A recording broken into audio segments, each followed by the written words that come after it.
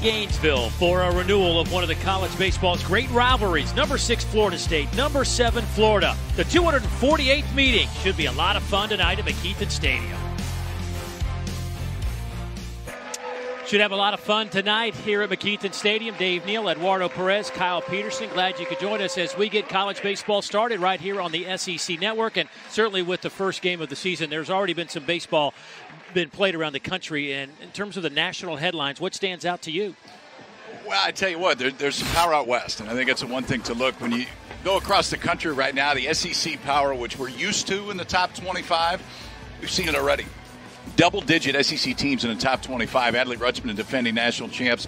Rutschman off to a fast start, as of Andrew Vaughn at Cal. And we get to see this guy today. And that always makes your day better. Mike Martin, who just won his 2,000th game. I know he's really close to you, but it's always good to see the guy out there who always puts a smile on everybody's face. He is, and I love simple math. And tonight, it's simple math. 2,000 career wins, 40 seasons. You do the math. 50 a year. That's what it comes down to.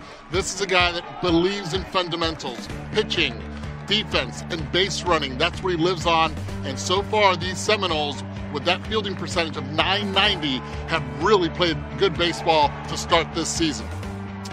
And Mike Martin has done this a time or two in his life. That is fill out a lineup card, and he will go like this tonight for an offense that is putting up some pretty good numbers. Mike Salvatore, last year's shortstop over at second base, will lead things off. Cooper Swanson, the sophomore, at first base, hitting second. Drew Mendoza. If you haven't seen him play, he's worth the price of admission. This guy certainly has a huge upside. Elijah Cabell, J.C. Flowers out in center field, Nick Baldor, Robbie Martin, Matthew Nelson behind the plate, and Nander DeSatis at shortstop hits ninth. KP, run me through tonight's starter, Jordan Butler. Well, it's the first start of the year for Jordan Butler, and the one thing that Florida doesn't have a lot of this year, it's left-handers in the bullpen, and so they're hesitant to start Butler on a regular basis, but they will tonight in midweek.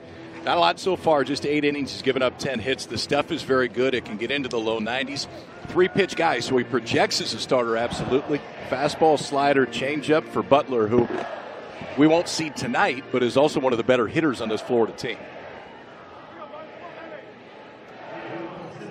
Butler broke onto the scene last year as a freshman, certainly showed capabilities as a position player, a pitcher, also had some big at-bats as well as we get set here with Mike Salvatore. First pitch in there for a strike. Look for pitching to dominate early. Why? Because of the shadows. Tough at-bats. Out of Ewing, New Jersey, the senior.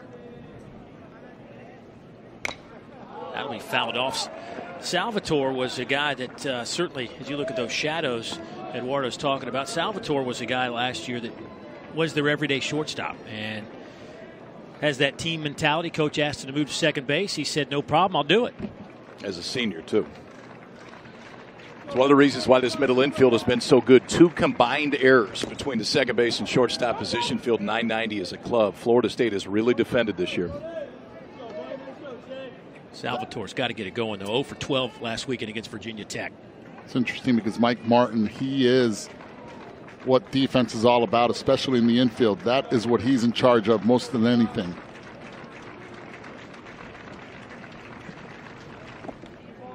That one's a little bit low. 1-2 the count.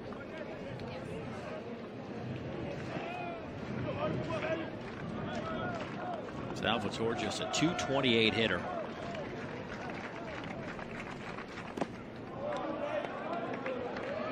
Drafted back in 2015 in the 19th round by the Reds. He's a .228 hitter, but he takes a lot of pitches, and now going into already the 5th pitch of the at-bat. This is what Salvatore does. Works the counts, on-base percentage 100 points higher than the batting average. Certainly walks for Florida State, part of their offensive approach. They led the country in walks last year with 390. Matter of fact, over the last 5 years, they've been ranked in the top 6 in the country. Out to right field. Will Dalton can't catch it. Broke in. Ball went over his head. Salvatore will wind up at second, but he's going to keep going to third.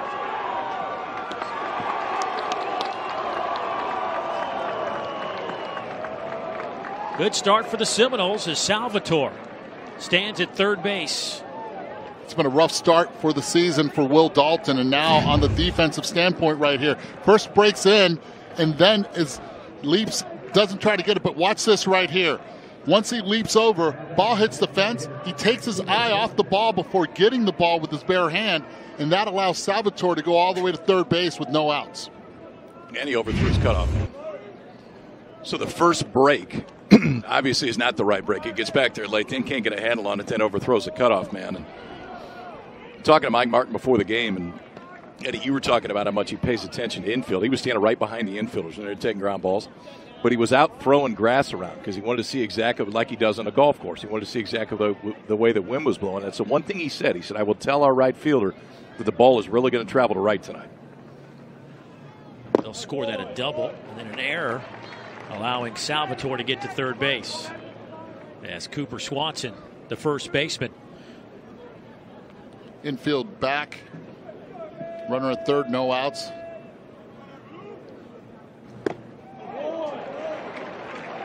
Swanson, tough out lately. Matter of fact, he's shown you some power. 5 home runs in his last 7 games. Out of Fort Myers, Florida. It's a quick bat. Yes, it is. It was a loud batting practice. Coach Martin was telling us when we were meeting with him about Cooper is kind of a work in progress. Needs to leave some of these off-speed and away pitches alone. I guess that'll come in time. Yeah, it'll come in time, and the pitch that right now would be his nemesis is changeup away.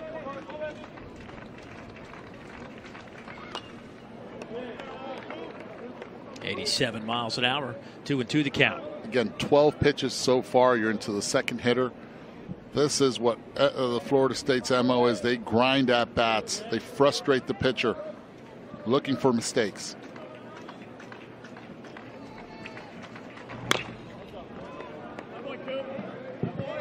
And remember, he had Salvatore 0-2.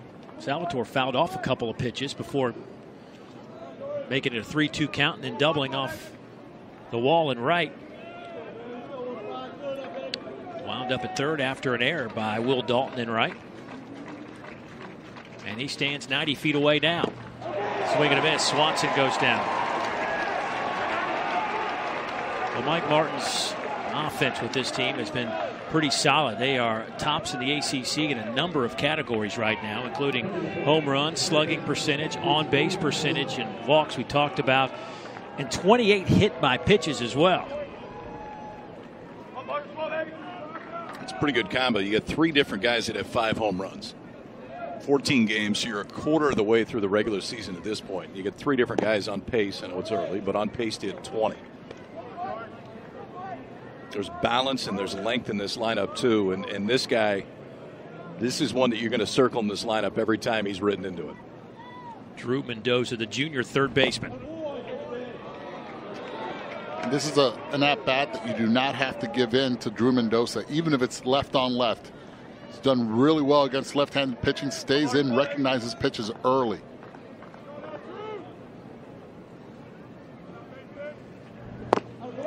That's what I'm talking about right there. You're looking, Mendoza looking for the fastball, does not give in, throws the slider, and makes him chase. Yeah, and here it comes again. You get a 2-0 slider left on left, you're probably going to get a 2-1 slider right after it.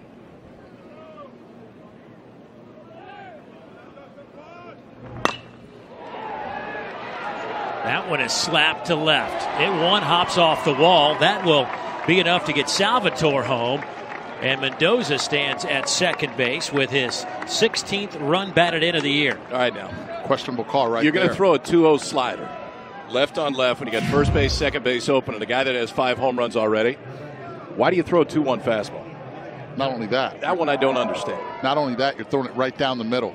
You can, if you're going to miss, you miss off the zone, not right down the middle. And too good of a hitter. When I see that swing 2-0 and I got first base open left on left, you're going to have to prove to me that you have to lay off that thing 2 times in a row. I mean, I'm going to keep coming back at it.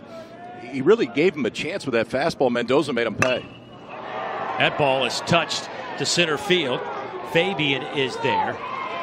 Mendoza will tag up at second, try to beat the throw, and he does so.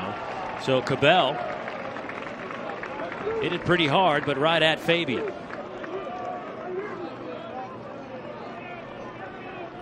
Out number 2.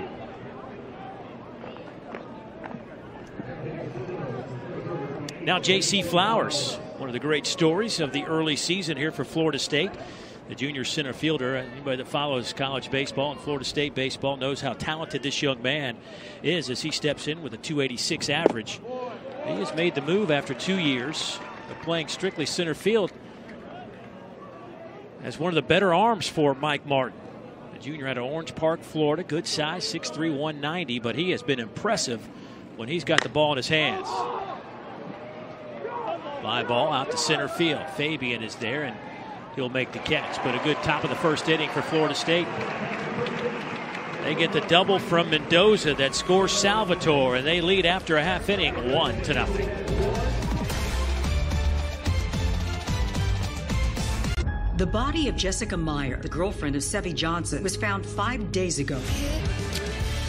Florida State leading Florida 1-0. Top 10 matchup, first of 3 this season between these two teams. Kevin O'Sullivan, 12th season now as the Florida head coach, a national championship to his credit. He is also 26-16 against the Seminoles in his career. Here's how he filled out his lineup card. It is a young lineup, to say the least. Both these teams very young. Jacob Young, Brady McConnell, Nelson Maldonado hitting it very well. 359, couple of homers for him.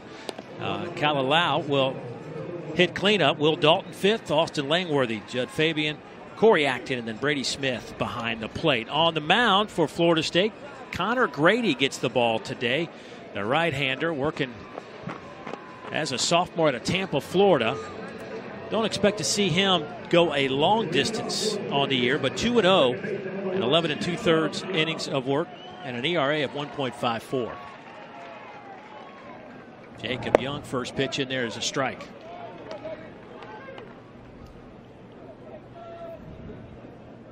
Brady making his first start of the year just like Jordan Butler. Eddie, what do you think? 3 innings, 4 innings max tonight? Yeah, I think it's max 4 innings for him. He was supposed to be the starter against USF. That game got rained out in Tampa. Supposed to pitch at home.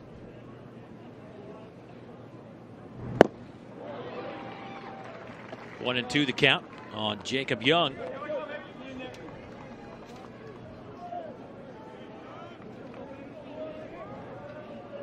Boy, he's been a difference maker since they put him in the top of this lineup. Florida was really struggling offensively. They put Young in the lineup, and it just seemed to affect everybody. And it's curious when you hear coaches say that. How does that affect everybody? Well, it's you get the top guy. He's a catalyst at the top, but most importantly, he has top-notch speed from the right side. Infield always has to play in, even with 2 strikes, because of the soft swing bunt. Mendoza playing a little deep right now. Got to be careful with a lot of sliders. 1-2 pitch hit deep to left. Will the park hold it? I believe it will. Cabell at the track will haul it in. 1 out. Young didn't miss it by much.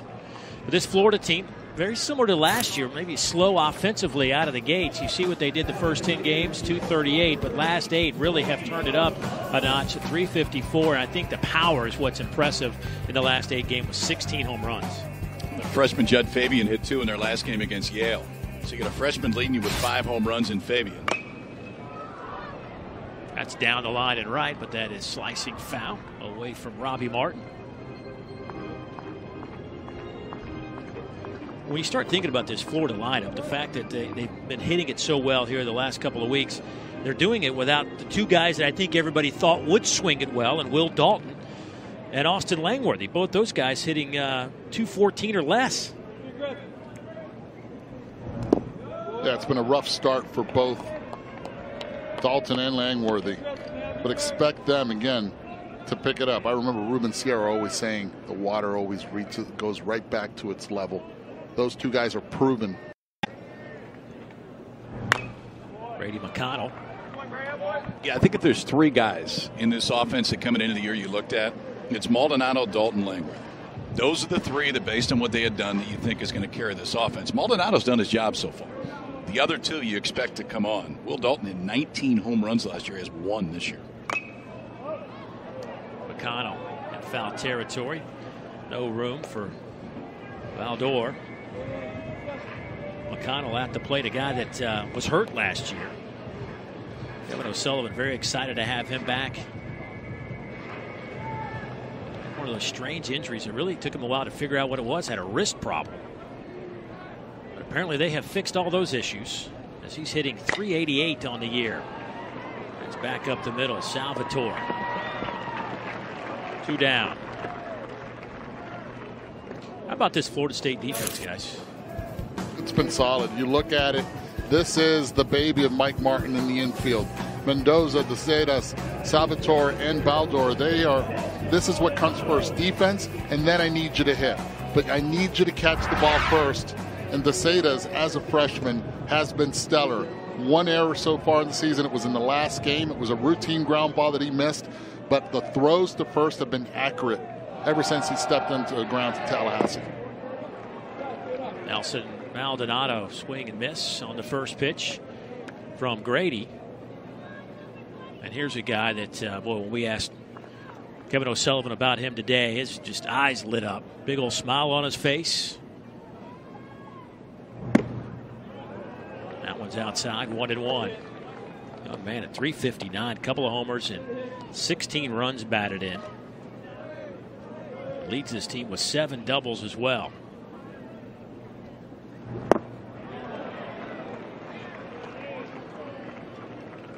He can find a barrel. He just got a little pull happy the first 2 weeks, and the last 2 weeks he's been using the right side of the field a lot better.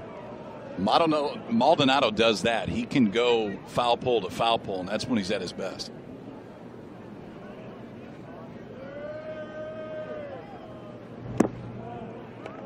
That one misses 2-2.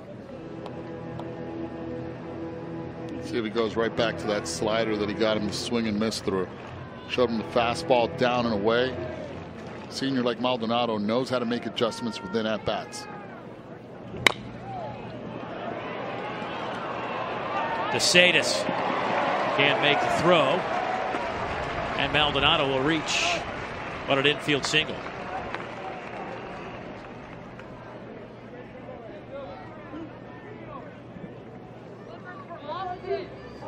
Kendrick Kalilau will step in now for the Florida Gators. I like this kid. Seen a lot of videos so far in the first few weeks of this young season. And talk about being quiet at the plate. Kendrick Kalilau, very quiet at the plate. The head stays in the same stance, in the same height. Good power.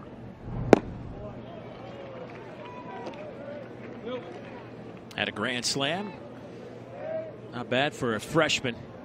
One of your early at-bats. Goes yard with the bases loaded against Winthrop back in last week, March 3rd. He's hit safely in 13 of 18 games, and in 7 of those 13 games had multiple hits. You ever watch My Cousin Vinny? Oh, I did. Yeah. There's a lot of Utes out here. That's what it comes down to. And you're looking at freshman cleanup hitters. You're looking at Kalilau, and you're also looking from the Florida State side of it. You're looking at Elijah Cabell. 2 guys that have really stood out first few weeks of this season. If Florida goes freshman leadoff hitter, freshman in the 4. Freshman in center field, who should be a high school senior.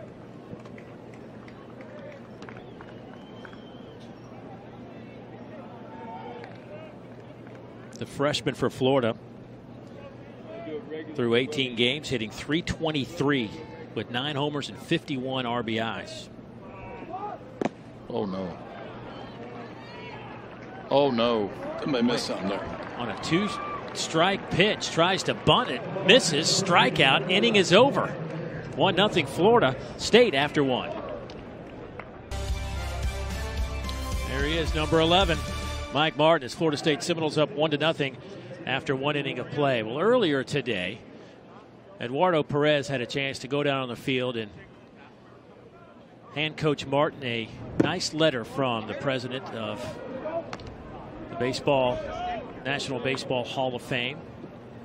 Just so many things coming Coach Martin. So it's got to be hard to try to coach your team, manage the game with all the emotions. I mean, is this his last trip here?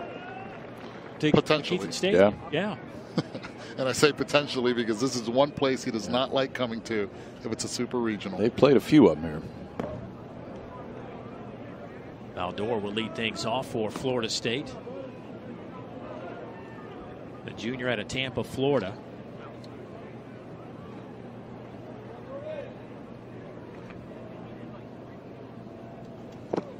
It's in there for a strike. Speaking of Mike Martin and coming here to Florida, you know, he has faced this Gator team 151 times in his career. He's won 76, dropped 74.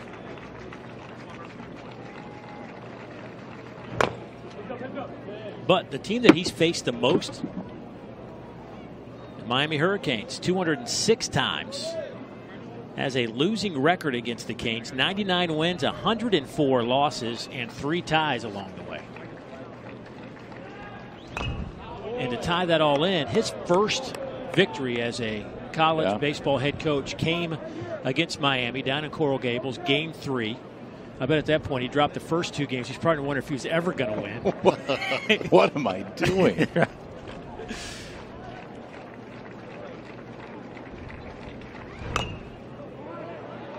That one is popped back. And Eduardo, we're lucky to have you here because obviously you played for the man. And take me in the dugout. What's it like during a game with him? Does he talk a lot to the players? Does he leave you alone? Yes and yes. He knows.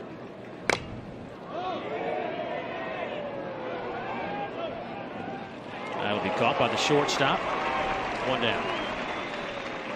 He knows, and this is why he's been so successful at the college ranks. He understands when he has to approach the young men. He understands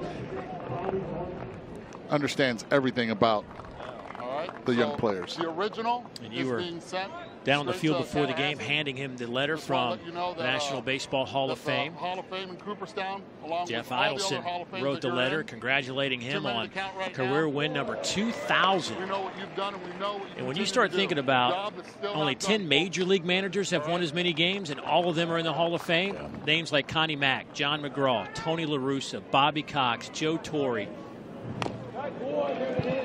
Leo DeRocher. I mean, it is an incredible accomplishment. And you're only playing half the schedule, if that. Not even. And that's the beauty of the success of Mike Martin. He knows how to win. Still has not won that big, elusive one in Omaha. Guys, he's coached 40 years. First 39, he won at least 40 games every year. Every year. He's never missed the postseason. And Eddie, by the way, that was cool. I went down there just to watch you do it. And I know the history that you have with 11 and the respect that you have for him. And it was fun to see that moment. You got the whole team around, and that was cool. And again, it's the appreciation that not only do all Seminoles have for Mike Martin, but it's the appreciation that he's already had and the respect from other collegiate institutions. And again, University of Florida, not only giving him a golf bag because he's an avid golfer, a personalized one, but also a trip on a cruise through the St. Lawrence River, something that him and Meemaw, which he calls Carol, Miss Carol, guess what? You're going on a cruise. Miss Carol is the boss, by the way. That's Miss Mike Martin's wife. She's beautiful. She's unbelievable, and she's a mother to everyone that has stepped into that Florida State uniform. And he affectionately calls her Meemaw. Matthew Nelson will step in with 2 down for the Seminoles. The 8-hole hitter, the freshman, another one. Well, you miss Cal Raleigh behind the plate. Certainly it's hard to replace him. And Matt Nelson trying to be that guy, the freshman from Largo, Florida. Coached by an old teammate of mine in high school, Miguel Cairo. Pops that one out of play. Coach Martin says he's just a natural-born leader, and I guess that's what you want behind the plate. Probably have to live with a few bumps in the road as a freshman behind the plate, but certainly he's excited about the future of this young man.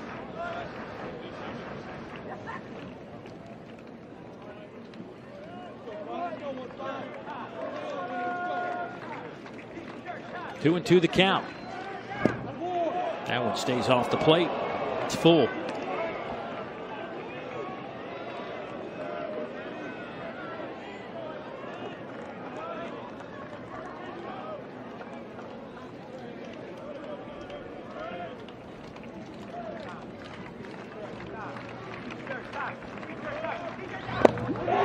Inning is over. A couple of strikeouts for Jordan Butler in a 1-2-3 inning. We'll move to the bottom of the second inning. Florida State up a run.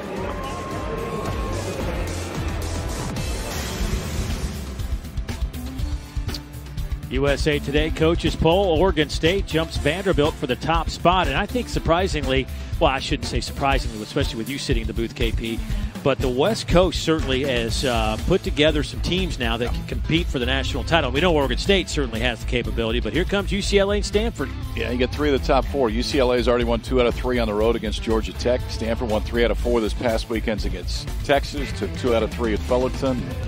Oregon State has not missed a beat. They lost some dudes off of last year's team. Looked the part so far.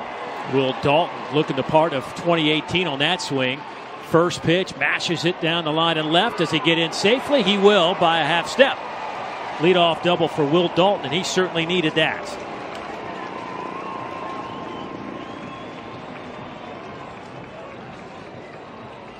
And as we look at 11 through 20, again, just loaded with SEC teams in there, with Georgia quietly at 11.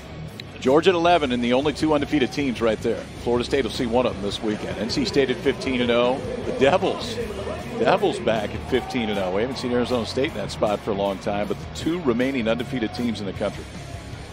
How about that? Florida State, the next 4 games, 1 here and then the next 3 at NC State, with a young core of players that have never, this is the first time these freshmen have taken on the road. Langworthy way out in front. Did you guys used to do that? Because, Florida State, it seems like most years, the first 3 or 4 series, they're at home. That's the one thing that Mike Martin has not done. They don't go travel a lot early, and then obviously when you get into the ACC season, you're out. Did you guys do the same thing when you were there? It was a long time ago, so it might be hard for you to remember. But what are you saying? I'm just asking if you did the same thing. I thought it was just a couple years ago. Oh. No. Yes, that's what they do, and he tries to schedule games with teams from up north. So the beginning of the season, Florida State started against Maine. Matter of fact, Maine just played also against, if I'm not mistaken, Mississippi State, 3 games. Yeah, I think it was last weekend.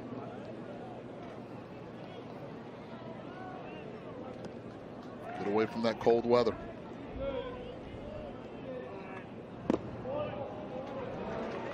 That one misses 2-1 to Langworthy. You had a chance to spend some time, Eduardo, with Coach Martin just recently.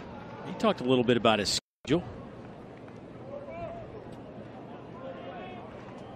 Yes, he did. Doesn't have to worry about it anymore, does he? No. He still will, though.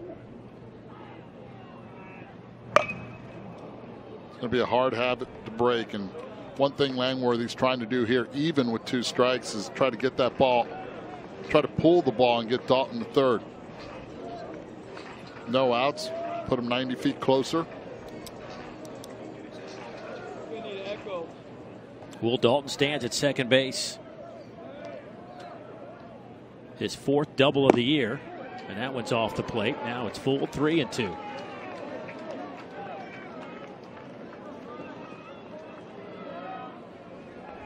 Langworthy just 206 on the year. A hero last year in the Super Regionals, hit the home run against Auburn in a walk-off fashion that propelled the Gators back to Omaha. That is a called strike 3, first out of the inning.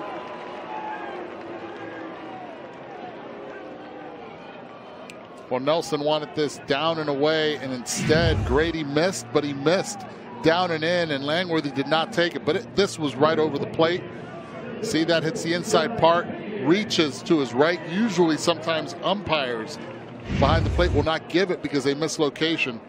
But give a lot of credit to Derek Mollica behind the plate. He got that one right. That's a pretty good pitch. It wasn't exactly where he wanted to throw it, but you live at the bottom part of the zone, especially 3-2. Always going to have a chance to get the called strike. Well, that was a really good pitch from Connor Grady. It's kind of start it's been for Langworthy, though.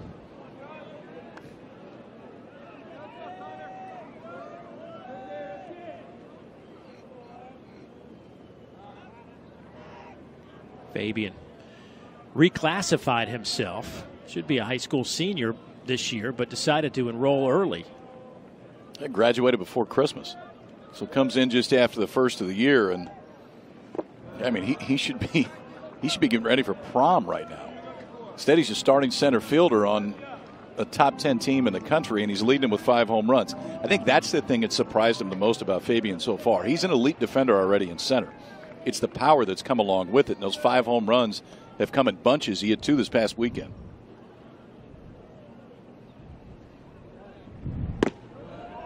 They're being very careful with him, too. Starting him off with 2 off-speed pitches to see if he would chase. He is not showing discipline right now at the plate. Again, Fabian with an on-base percentage in this young season of .448.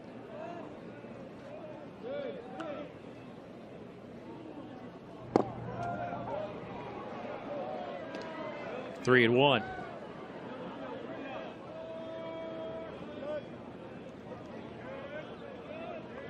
.31st pitch of the game for Connor Grady.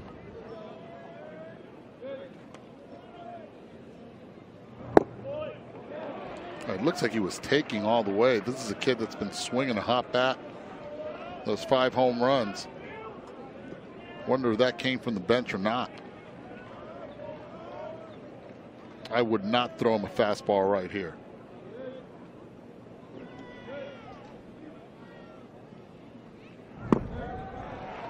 He did, just out of the zone. Well, we were talking earlier this inning about the top 25. The bottom 5 teams. Tennessee 15-1. They got off to their best start in school history this year before their first loss of the season. And East Carolina is a team to keep an eye on as this season progresses. East Carolina super regional team 2 years ago. Last year scuffled a little bit, just beat Ole Miss in a midweek game.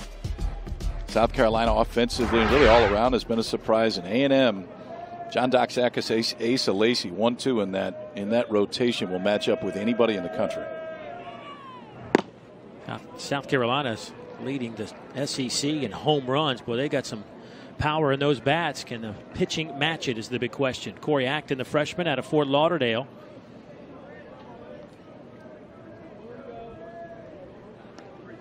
.250 hitter this year, no homers, 9 runs batted in, 2 Gators on base. Will Dalton started this inning with a double and then a walk to Fabian. See that hole right there between second baseman and first baseman. You're looking at a 2-0 count right now. I know they're in double play depth, but I'd rather keep that ball in the infield. Salvatore just a little too much up the middle. Let's see him a couple steps more towards his left with this young lefty at the plate.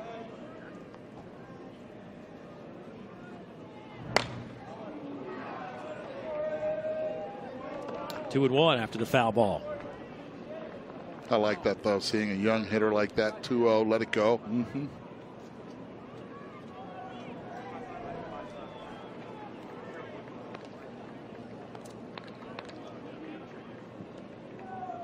Acton just 1 for 12 at the plate over his last 4 games. He's a high school All-American. Hit .465 in high school. Runner attempts to go. Dalton got caught up. Mendoza dropped a baseball. And then Dalton able to get back.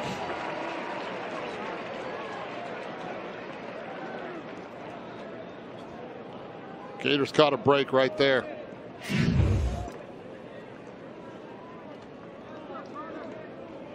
Realizes he got a bad jump, and Mendoza peeked to his left.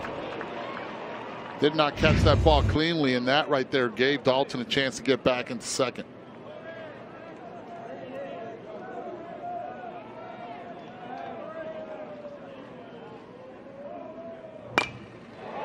Lifted to left. Cabell will make the catch. Everybody gets back, 2 down.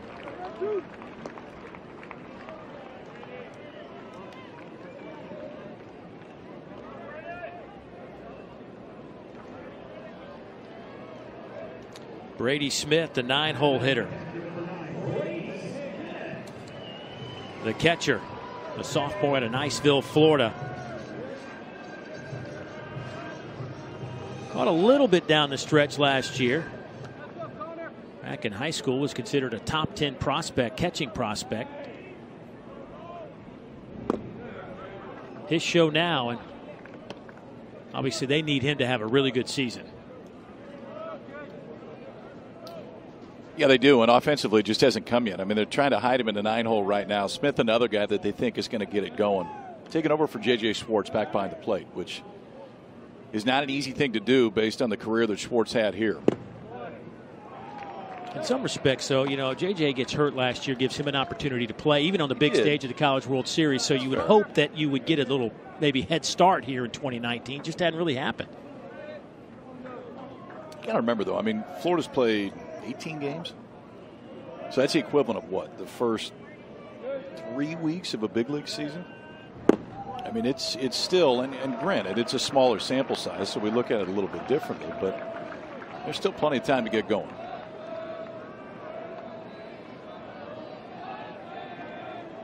Started the year 1 for 22, but it's gone 6 for 15 since then. So maybe the switch is flipped. We'll draw the walk, and bases are loaded. 2 down in the inning, and the lineup flips as well. This is something Mike Martin has seen a lot of so far in this young season. Pitchers getting those 2 outs and then walking an extra runner, and if I'm him, he'll go to that mound. This is his MO right here, a slow walk to the mound to try to break it up. You had the 9-hole hitter up. He's been scuffling offensively, did not throw 1 strike whatsoever. Needs to try to settle him down. Been behind most of the hitters in this inning. Guys, we talked to Kevin O'Sullivan earlier today, and that slow walk that you talked about from Mike Martin is what everybody is used to. Kind of has his own pace as he goes out. Except for one time. When Florida and Florida State are playing, rain is coming.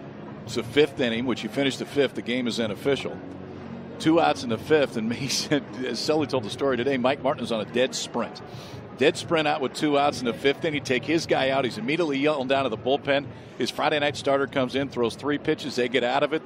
Clouds open up. Game over. Florida State wins. And he said it's the only time that I've ever seen him run to the mound, and he couldn't have run faster to get that win. That's the walk. That's the walk you're used to. You saw that walk. Oh, yes, I did. I know this is a long-time rivalry, whatever sport that they're playing, but the amount of respect that those two have, 2 of the best in this business, Kevin O'Sullivan and Mike Martin, is still pretty cool to see.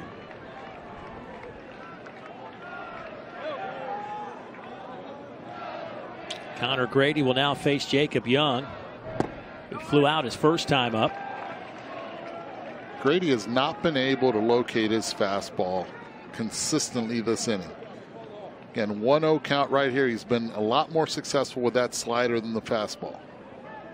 Eduardo, it's the 5th straight batter he's fallen behind to. There's a strike, but the last 3 he was down 3-0, 2-0, 3-0.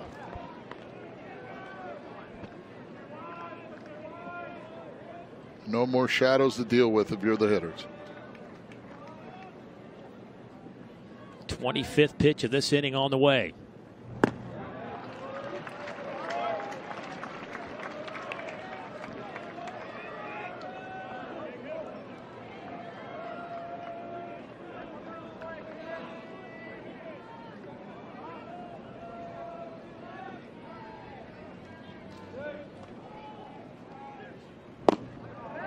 Oh, he got one there. That's a big pitch turnaround, going from 3-1 now to 2-2. Pitch looks like it's outside. See where it is. Doesn't even catch any of the plate. Good job by Young not showing up the umpire. Called strike 3. Young not happy with that sequence, but Connor Grady gets out of the bases loaded jam. 1-0 FSU. Well, the Gators load them up. But back-to-back fastballs, one maybe off the plate. That one a better pitch right there. Connor Grady pitches out of it. Knowles lead it 1-0. Seminoles ranked 6th in the country, leading 7th-ranked Florida 1-0 as we move to the top of the 3rd inning. Florida had a chance with the bases loaded. But Connor Grady able to get the strikeout of Jacob Young to end the inning. And now for the Seminoles, Nander DeSatis, the shortstop.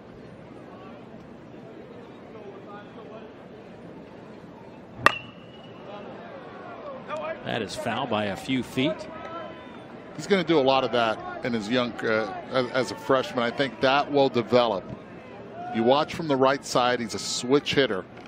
Hides his hands once he tries to get ready for the pitch. Okay, talk me through that. Hides his hands. He hides his hands. If you watch when the pitcher's about to release, when he takes his load, when he gets back, his hands hide behind his body. You won't see him at all. From the side angle, you see how it goes back, but you'll see it even better from the center field camera. See? You lose the hands, and then you see him behind his back, behind his neck. And then by that time, now he has to rush the swing. Yep. Watch where his hands are right there. Then all of a sudden, you see him behind his head, and now he has to rush. All his takes, most of his takes will be like that.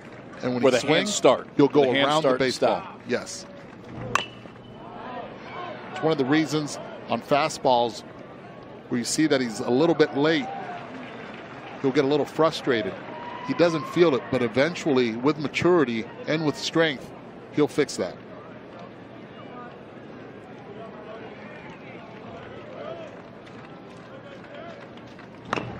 So to your point, if I'm going to throw him fastballs, I'm throwing them right there. Throw him right I'm there. going inside because if he's a little late, he can still get to one that's away from him, drive that ball to right center because it's still really good power. But it all has to be dialed up right. And I mean, we can see Butler's throwing 86, 87. It's not like he's throwing 95. But you're going to try to live there. If you miss, he can do that. Yes. That is out of the stadium into the parking lot. And it's special. It's hand-eye coordination that he has. But once he fixes that, this kid is, again, going to be some kind of player for Florida State. Gave fastball after fastball trying to beat him. Now watch where this pitch is. Wants it in. Pitch stays out over the plate. He back flips it because he knows it. And this one probably hit my car. You take the insurance? I hope you took the insurance. Now the lineup flips to Mike Salvatore, but Nander, certainly we all know he's so talented, grew up in Panama, but was the highest ranked position player to attend a D1 school this year. A lot of people were in shock that he didn't.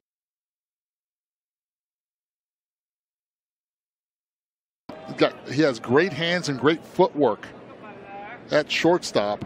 Switch hitter. You know the bat's going to come. And he's better from the right side than the left side. And Florida State got the matchup they wanted.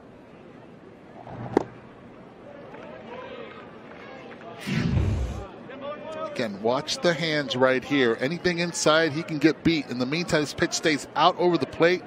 Bad head comes out, and the power is there. That's lifted out to center field. Fabian to his left will make the catch. That'll be the first out.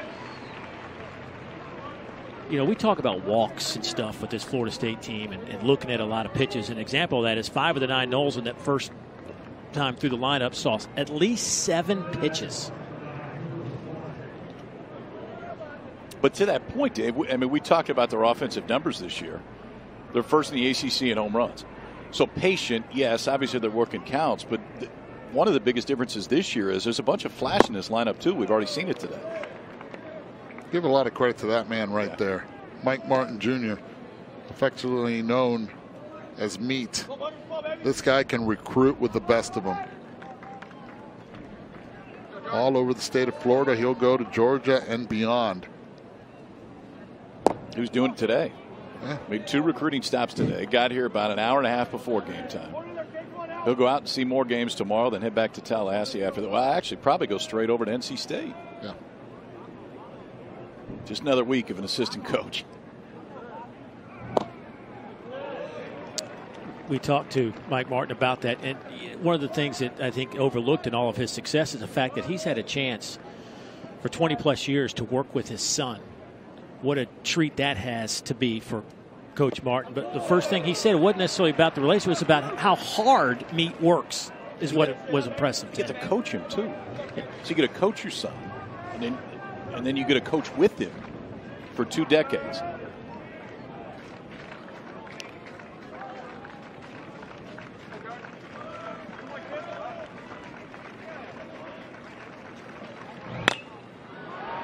Swanson hammers it, but right at center field. That'll be out number 2. And here comes one of the best-looking prospects in all of college baseball, Drew Mendoza. 6'5", 230. He looks the part.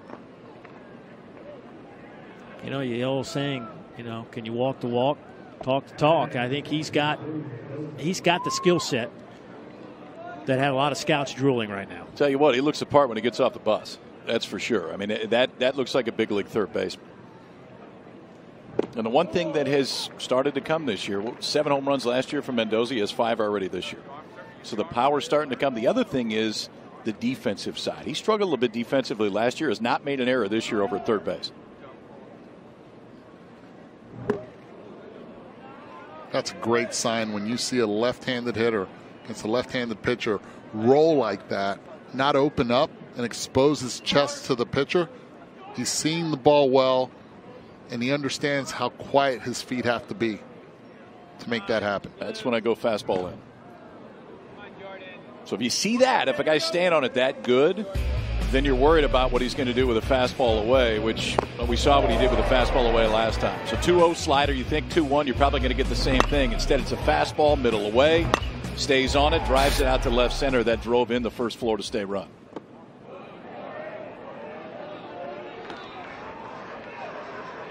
Three and 1 now. That's a good take.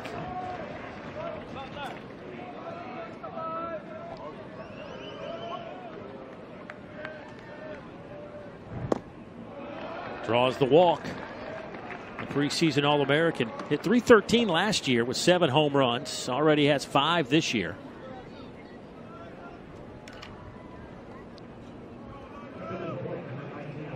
And Elijah Cabell will step in, the left fielder. So Elijah might be a little bit light on meal money when they go home today, because Mike Martin, Eddie, as you tell me, parks a good 60, 70 feet beyond the left field fence. Elijah hit his hood yesterday in BP. Oh, He said it went about 460 feet. That may mean that the meal money's a little light on the way home tonight. Parks his car around left center field, too. Really impressive power from this young freshman. Yeah, Eddie, there are guys to when you go lean on a batting cage, it sounds different when it comes off their bat. It sounds different when it comes off this freshman's bat. And to hear Mike Martin talk about him and just the raw power that he has. A lot of times that's the last thing you see for a freshman is that power to come. The power came from the minute he stepped on campus. And when I went to Tallahassee a couple weeks ago to interview Mike Martin, I was on the field and Elijah Cabell comes up to me and starts picking my brain. Pretty much like, okay, what did you do? What did you do to be successful against certain pitchers, especially left-handed pitching? And again, he didn't forget. He came up to me today and he goes, I've only faced one lefty so far, and I'm still trying to pick up stuff. But we're showing you this right now because right under the flag today during batting practice, and I know it's batting practice, but this is a big center field. It says 400. It plays a lot bigger than what it says there. He hit it over everything. It's raw power. As a freshman, what's going to happen in 2 more years after this? Yeah, it's scary. Dave, we've done a lot of games here, but where that batter's eye is, I've maybe seen 5 balls go out to dead center, maybe. You hit it over the top of the batter's eye. I remember Lyle Mouton did that in a game in Omaha when it was 420 to dead center, and there was a batter's eye on top of it. He hit it right over the top of the batter's eye. I didn't think I'd ever seen a ball hit that far in my entire life. Have you seen 91. one? Huh? That was 90. Yeah, you had your glasses on, too. I did. That was a long time ago. Yeah, thanks for reminding me. Yeah, and you were 30. So Cabell will face a new pitcher, Christian Scott, the freshman right-hander, 1-1 on the year with a 2.08 ERA. 6'5", 195. A lot to like about this young man. Well, you're going to see a lot of freshmen come out of this Florida bullpen. They start 4 in the lineup, and once you get past the starting rotation on the weekend, it gets a lot younger. Scott is one of those. 90 to 94, a slider and a changeup back behind it. Talking to Kevin O'Sullivan today, he said, you know what? This could be one of the next ones. And this is what he's had the ability to do with those that he thinks may be one of the next ones, the Singers, the Kowars, the Faedos, is not start them on the weekend right when they get there. You can ease them into it, start them in some midweek games, bring them out of the bullpen, and as the season goes on, that role continues to rise. That's real. 93 miles an hour. Good enough for the strikeout of Cabell. But the home run off the bat of Nander DeSatis gives it a 2-0 Florida State lead. Of future big leaguers in the Southeastern Conference in 2019. As good as this league has ever been, and certainly it has been a good league for a long time. I loved watching Jake Mangum, Antoine Duplantis. Mangum from Mississippi State, Duplantis from LSU, chasing the all-time hits leader, Eddie Furness, this year. Those two going neck and neck. Can they cross the finish line? Will one of those two be the SEC career hits leader? Grady McConnell leads things off for Florida. 1-1 the count. Grady still on the mound for Florida State. Sharply hit out to second, but had him played perfectly. Salvatore makes the play. All right, so opening weekend in the SEC. Vandy, A&M. Vandy, the number 2 team in the country offensively. That is a loaded lineup, and they've showed why. That's a great matchup. So you get Vandy offense against the A&M pitching staff, which is a sub-2 ERA on the season so far. State comes here to Florida. Dave and I will be here. Alabama, Ole Miss. Thomas Dillard, 7 home runs. That's time for the SEC lead. Tyler Keenan, 26 stakes. Here we go. DeSatis, long throw. Got him. Maldonado is retired. How you like that, boys? Again, this is a come-out show for this young man right here. See the confidence that DeSatis has at shortstop. This time makes the play on Maldonado, uses the grass, keeps the ball down. You see a lot of young shortstops sometimes come up and overthrow it. Yes. This time he makes sure that he gives his first baseman an opportunity. Well placed with a big hop at first.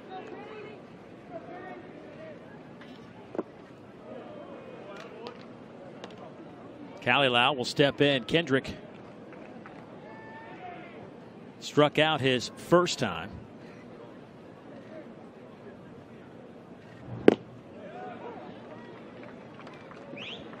It's exciting to see kids like that in college baseball, because you don't see a lot of freshman shortstops that look like that have real power, can make the play that he just did, and then have the presence of mind when he got up, Eddie, like you talked about, not to hurry it up and airmail the thing, but to know that there's nothing wrong with skipping it over there. It gives your first baseman a lot more of a chance to make a play. You can see why everybody was so high on DeSatis coming out of high school. That could be a gapper off the bat of Kalilau. He'll turn the corner at first, but he'll hold up there as Robbie Martin got to it in a hurry. Again, we talk about the freshmen on this team and on both teams. Kalilau right there going right center. You don't see freshmen driving the ball like that the other way. So quiet at the plate, does it, the maturity, the calm presence that he has. Talking to his Florida coaching staff, that was the one thing they said, is that they almost have to encourage him to pull it more in BP because he wants to use the right side of the field so much. I like it, though. Absolutely. It's a strong approach. It's not like he's feeling for it. Will Dalton doubled his first time up, but, you know, DeSatis also, I mean, he's 6'2", almost 200 pounds over there at shortstop. I mean, he's a big frame, and you know it's going to get some more size on him.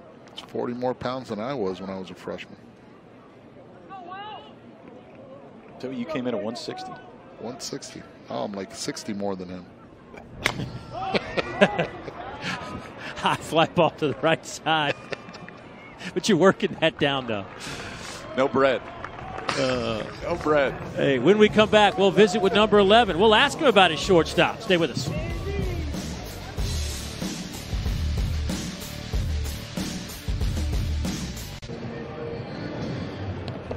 Florida State leading Florida 2-0. Down in that Florida State dugout is longtime head coach Mike Martin, who joins us now with a headset on. And, Coach, first off, congratulations, 2,000 victories. I know you've had a lot of accomplishments in your career, but talk to me about, now that you've had a chance to reflect, what that means to you.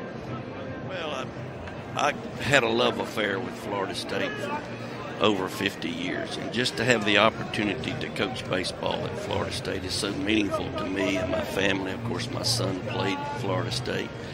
Girls went to Florida State, so I'm just very thankful that I got an opportunity to coach. What happened is something that I never dreamed would happen, but I would like to say that the Florida Gators really were over nice to me before the game and presented me with some gifts, and I was touched. I love it. Nando DeSadas at shortstop, not only defensively, but also the bolt that he hit. How special can this kid be?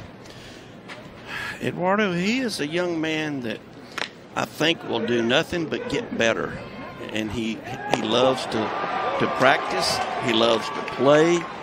Every day he comes to practice with that beautiful smile on his face, and he's never satisfied. As long as you've been in the game, you know that's what it takes. Levin, you got another freshman that's pretty good, and he may owe you a little bit of money right now, too. I heard that Elijah Cabell may have forced you to go to the body shop. Word passes fast. You should have heard that thing, guys. It was like a cannonball hitting 15 sheets stacked together of 10. It was unbelievable. I could hear it. I knew it was a car, and I'm going, oh, please, don't be mine. And then 3 guys came running in the left field gate laughing, so I knew it hit my car. Coach, this team, very young baseball team this year, one of the younger ones you've put out on the field over your career. Talk to me about what you expect from this group as this season unfolds. Hard work, dedication, believe in themselves.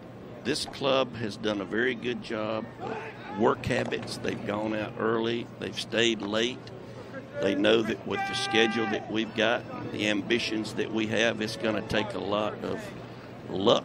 It's going to take a lot of hard work to accomplish our goal. 11, the young man that's at first base right now, J.C. Flowers, 3 out of 4 in stolen base attempts, but also he is your closer.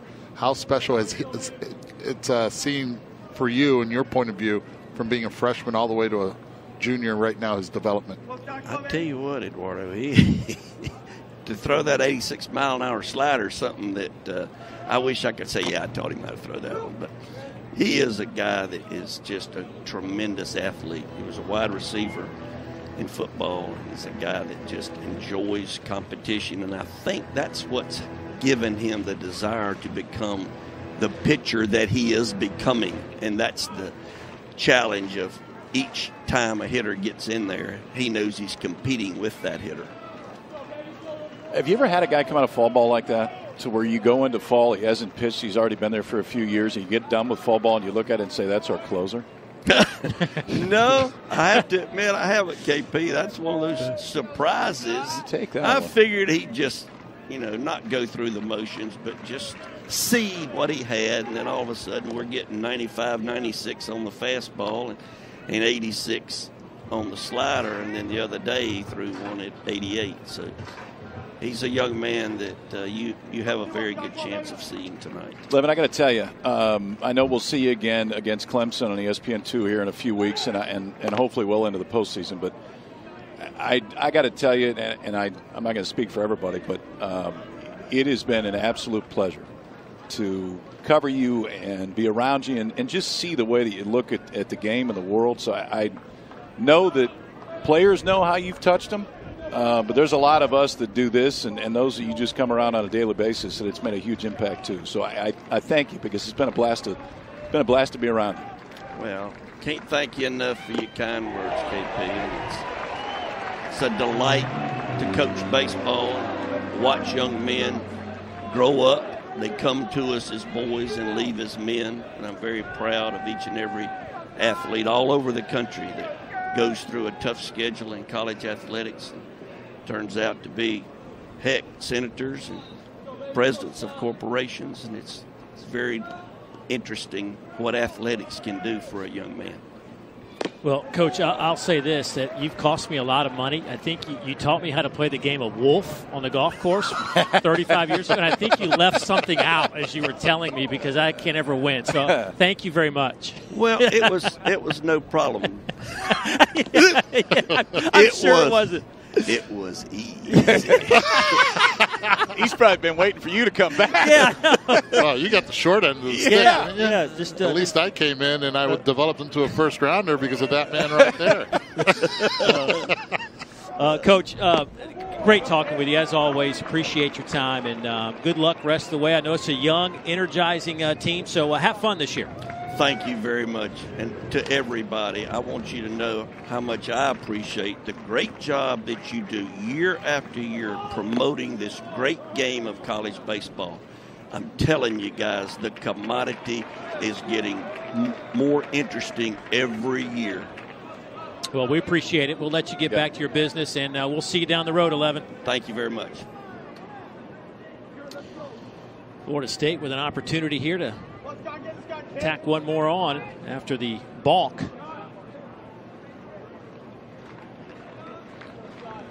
He had done it a couple times before also. They gave him a break, but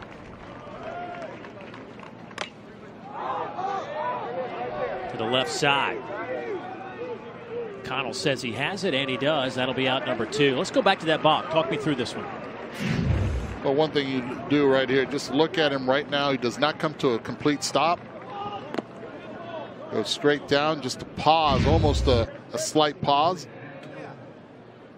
That's the one thing. It's not a change in direction. It has to be a stop. And if there's a guy on first base and they call a balk with a right-hander on the mound, 9 out of 10 times it's because of that. That's what speed does also. Yep.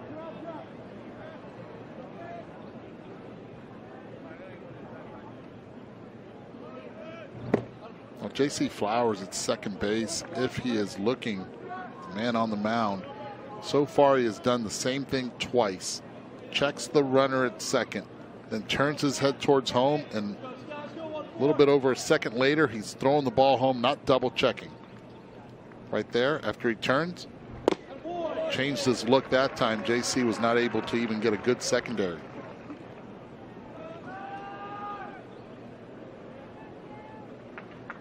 Matthew Nelson, the freshman catcher, struck out his first time. That was against Jordan Butler. Now he's working against Christian Scott. Big swing and a miss. That fastball has like a second gear to it. Talk about velocity. You see that on the bottom right of the screen. But what you also have to see is the effective velocity. That's that new stat that a lot of hitters, you might look like, might be 93, but it really plays like 96. Good spin on it. Off the fist. Boy, awkward hop. McConnell bare hands makes the play. Great reaction. Gets caught in between right here. The ball has spin on it, some English. Bare hands it. Doesn't panic. Beautiful throw by McConnell.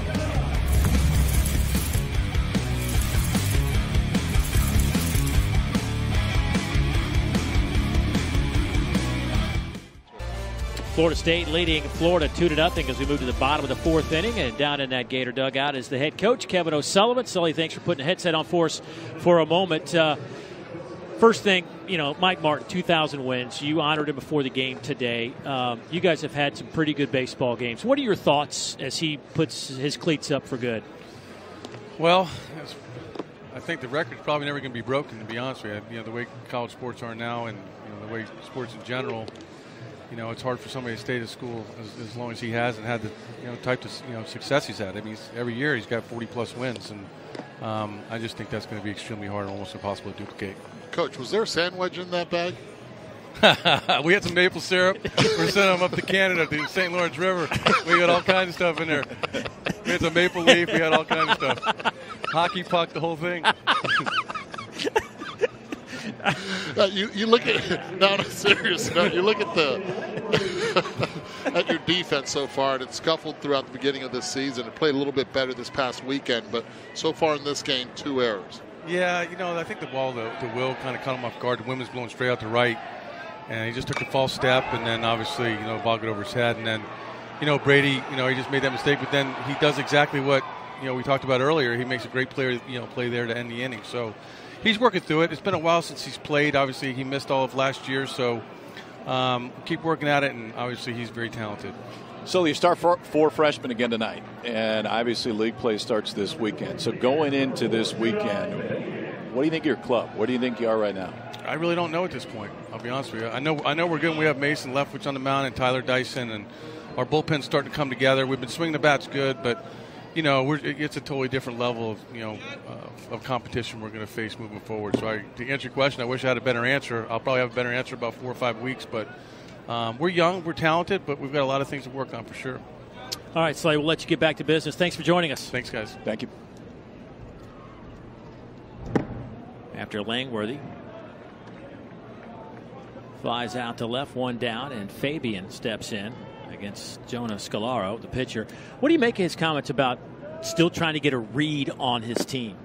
It's honest. I mean, and I think it's accurate. I mean, when you look at what's happened to this point, if you go back a week and a half, I mean, it was an offense that was really scuffling. Obviously, it's changed a little bit since then. But the reality is the guys that maybe you thought would scuffle haven't, and some that you didn't think would have. And I think that's the biggest unknown at this point. You're concerned about freshmen is, can you carry it 56 games, or ideally if you're going to play for a while, can you carry it 66 or 70? And that's the part that you don't know at this point. But early returns on the freshmen have been very good, and you expect the older guys to come around. I mean, this team has to have Will Dalton and Langworthy step up. I mean, they can't afford not to have that happen.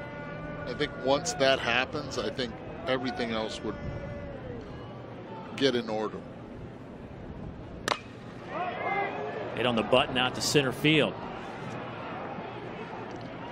J.C. Flowers out there to make the catch. 2 down. Scalera, the sophomore left-hander, in relief of Connor Grady.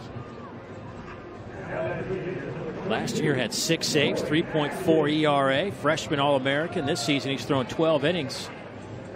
No runs in his last 4 appearances over 11 innings. Really good changeup. He'll throw at any count against right-handed hitters. Against left-handed hitters, he'll throw more of that right there, that slider. That's a good one, too. Throw for a strike early in counts, and then he'll try to get you to chase. You'll see a lot of fly balls against him.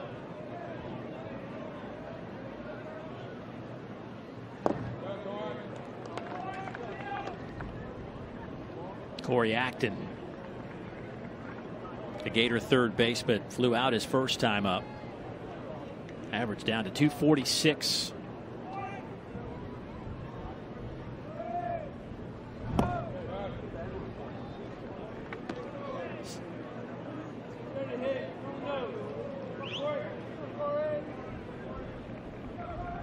Seminole struck for a run in the first inning and another one in the third.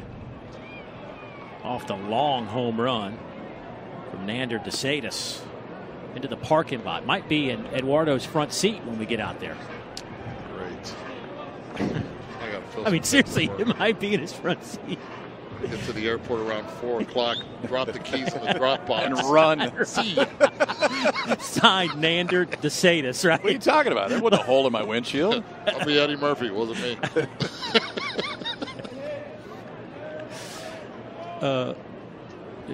Just past that light pole. It said officials parking. I figured I was an official. Well, if there's not a ball through your windshield, maybe they'll tow it. It could be one or the other today. So Acton draws the walk.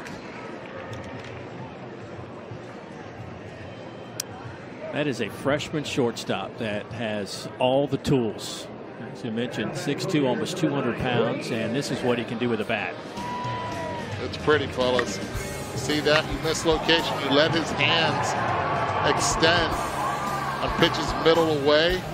You give enough time for that barrel to get there. Great hand-eye coordination. I do have some good news. I saw the ball bounce. So good thing. Maybe it went off the top of the hood. Just a big dent there instead of the windshield. Here's Brady Smith. Appreciate that, Dave. Here to help. Positive thinking.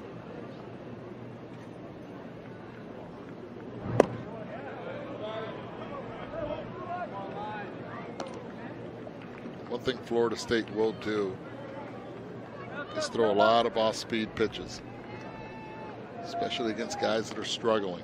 See if they can get them to chase. So far, Brady Smith, which walked the first time, has yet to see a strike this young evening.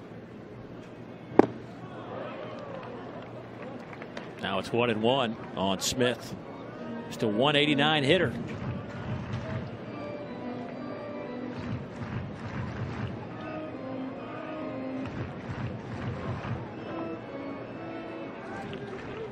Young man was considered one of the top 10 catchers in the country coming out of high school. Throw back to first.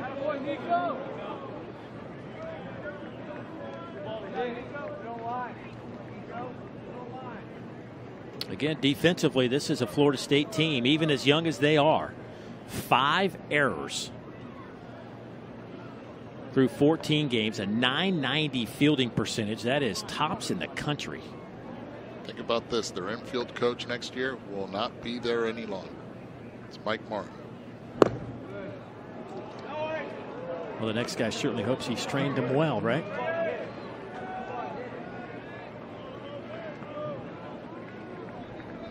It's all about being able to read the bounce and the feet.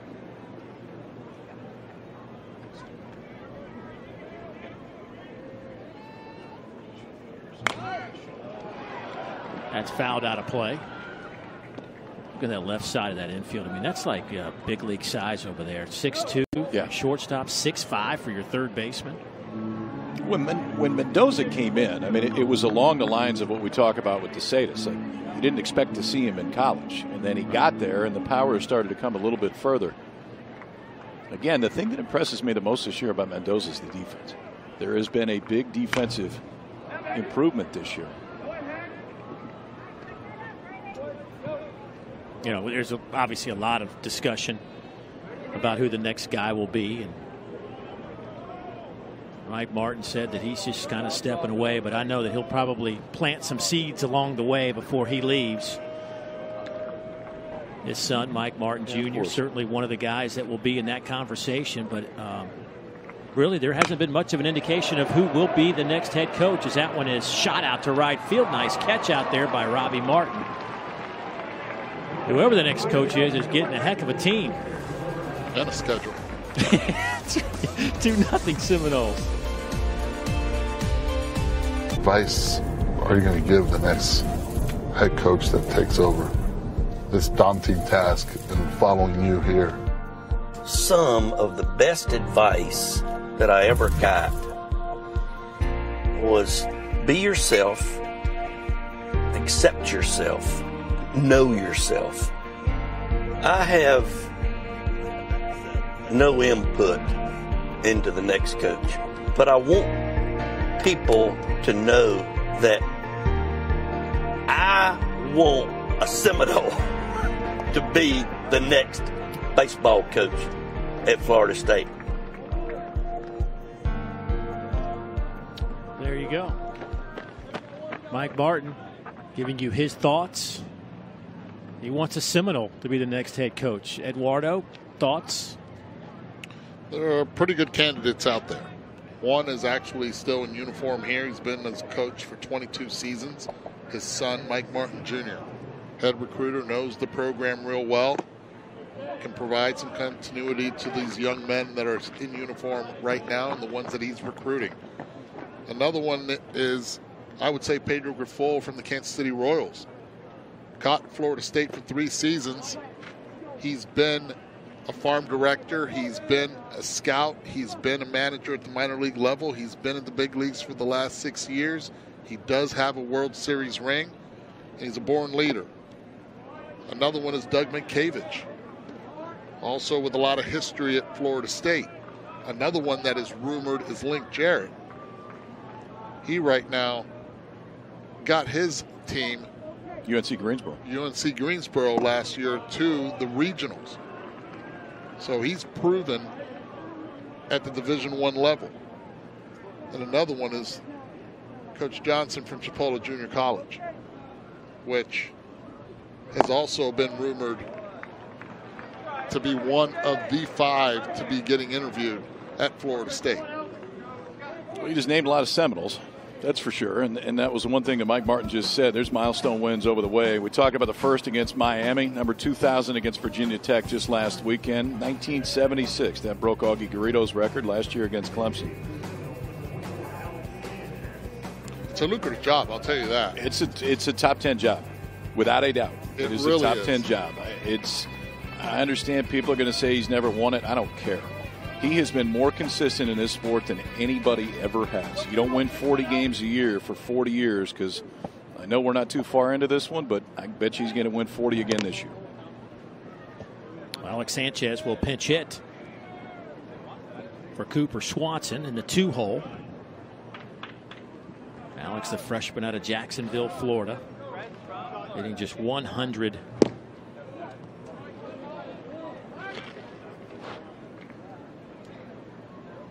And Kevin O'Sullivan out to talk to his big 6'5" right-hander, Christian Scott.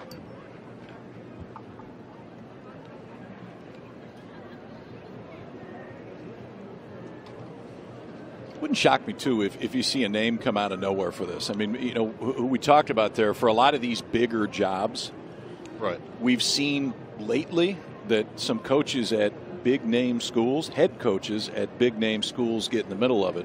And I can tell you this, I mean, around this sport, head coach at Florida State is incredibly well thought of. You've got support, you've got incredible fan support, you play in a big time league, and you're in the state of Florida. So from a recruiting standpoint, you got a lot of built-in things that you don't have at other places. And with the launch of the ACC network next year, that does not hurt either. I mean, now you have more visibility at that same time. It's a big-time job. Come on, baby. Come on, Scott.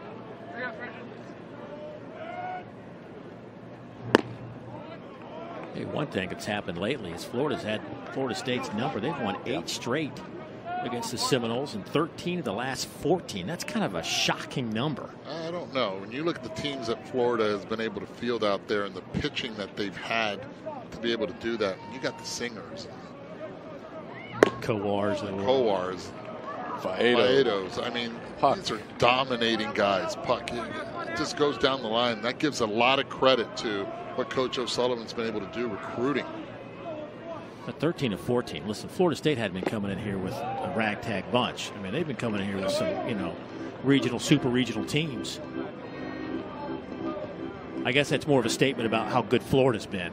4 straight trips to Omaha. They won it all 2 years ago. Faedo was fantastic. Gutsy performance. The other guy that was great in that College World Series, Eddie, was Tyler Dyson. Yes. Came in and pitched that game, the clinching game against LSU. And that's the one, when you look at their weekend rotation right now, Mace's begun, Leftwich has been good. Dyson's been okay. He's been fine. But for Florida to really have a chance, I think Dyson is the one guy that you want to see look more like the guy that he did 2 years ago. It was a little bit up and down last year. The stuff's clearly there. Because when it's right, it's next level. It's just the stuff's been inconsistent. Fastball's been there. He was back up. I mean, he's mid-90s again. It just hasn't always translated to the game. Listen, I mean, numbers aren't bad. I mean, when you look at Dyson so far, it's a 3.57 ERA, but he's walked 10 guys in 17 2/3. That's the biggest one that jumps out right now. But that stuff is so good. If he just trusts it, I mean, you could see 6, 7, 8 weeks to where he's going out and is as dominant as we saw him against LSU a few years ago. He's not light on stuff. 3-2, and that one's upstairs. First and second with 1 out, and here comes the 3-hole hitter Mendoza, but I think he's going to have to wait a moment because Kevin O'Sullivan will make a change as he heads to the mound.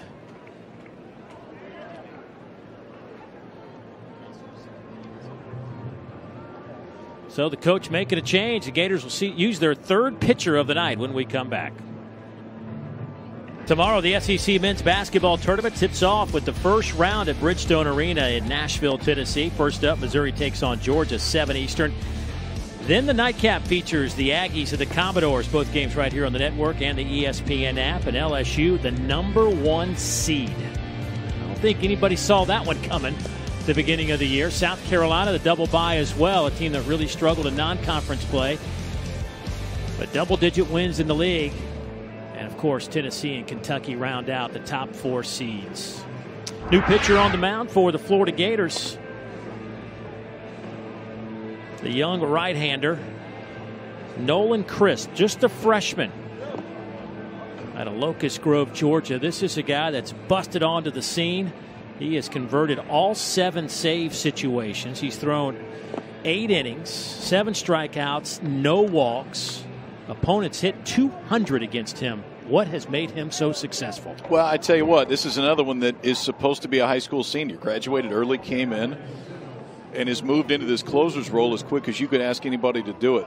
He's fearless, and that's the one thing that Kevin O'Sullivan talks about, why they were comfortable putting him in that position. And obviously not a safe situation, Eddie, but a really high leverage situation. And they had talked about wanting to stretch Crisp out a little bit, potentially be a 2-inning guy or more at the back end. Now a good opportunity to do it. Facing the All-American Mendoza, who drives it to the warning track in right center. That will allow Salvatore to tag up. He'll wind up at third. Boy, Mendoza just missed getting that one out of here.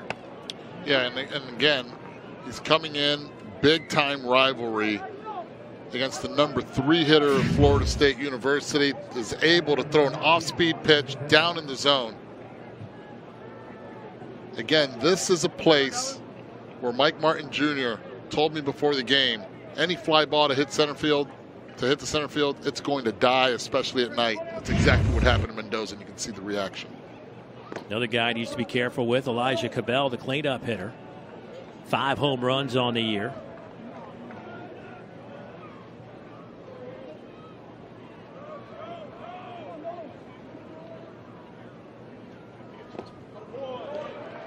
One and one to count.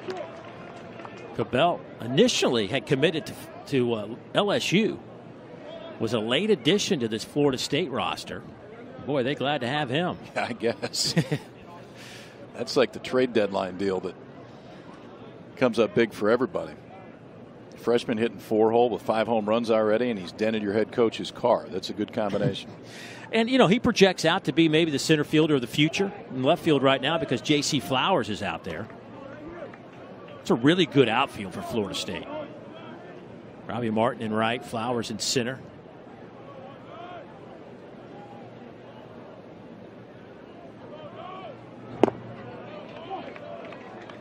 That's a good take.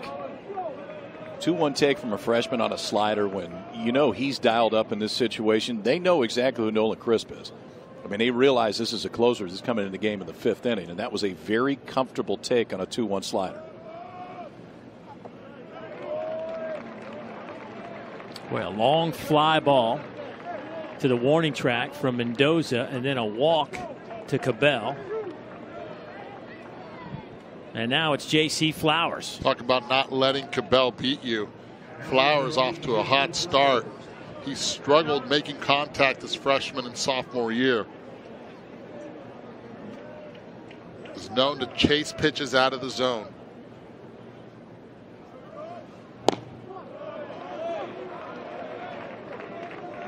He came up big on Friday against Virginia Tech with the bases loaded.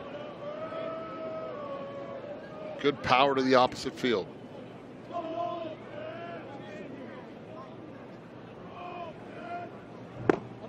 There's a strike. Seminoles had to actually rally twice. First time they had to force extra innings. Then they fell behind in the 10th by 2 before they threw up a 3 spot to walk it off in the opening game against the Hokies.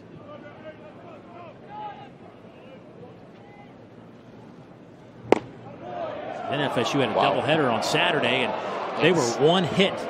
That's a great pitch right there. Count should be 1-2. Instead, 2-1 for Flowers. See how much trust and confidence he has in that off-speed pitch here. Lifted in the air, deep right field. Dalton to the wall. That one is out of here.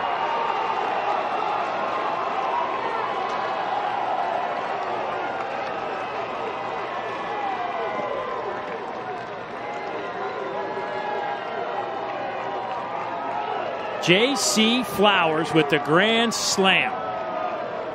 Well, we talked what he did on Friday against Virginia Tech. Opposite field, bases loaded, walk-off.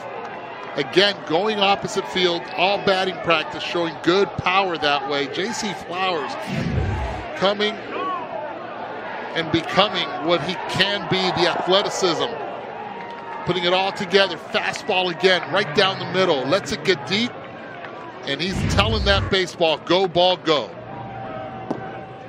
Again, the 1-0 pitch was a curveball. Threw it for a strike. Yep. Then went 1-1 fastball, which should have been a strike, called the ball. Watch this pitch.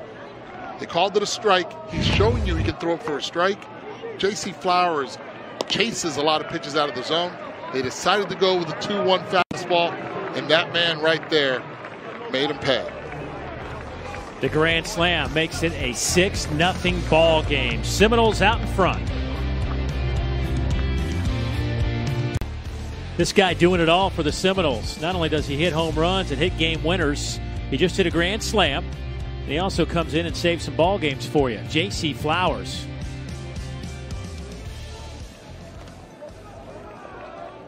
(6-0) Florida State.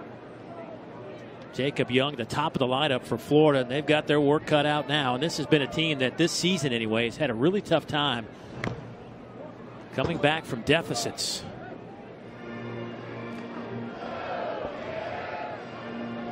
Again, the base on balls will haunt. Walk Salvatore, walk Sanchez, walk Cabell. All it takes is one swing, and that man right there is feeling the pain.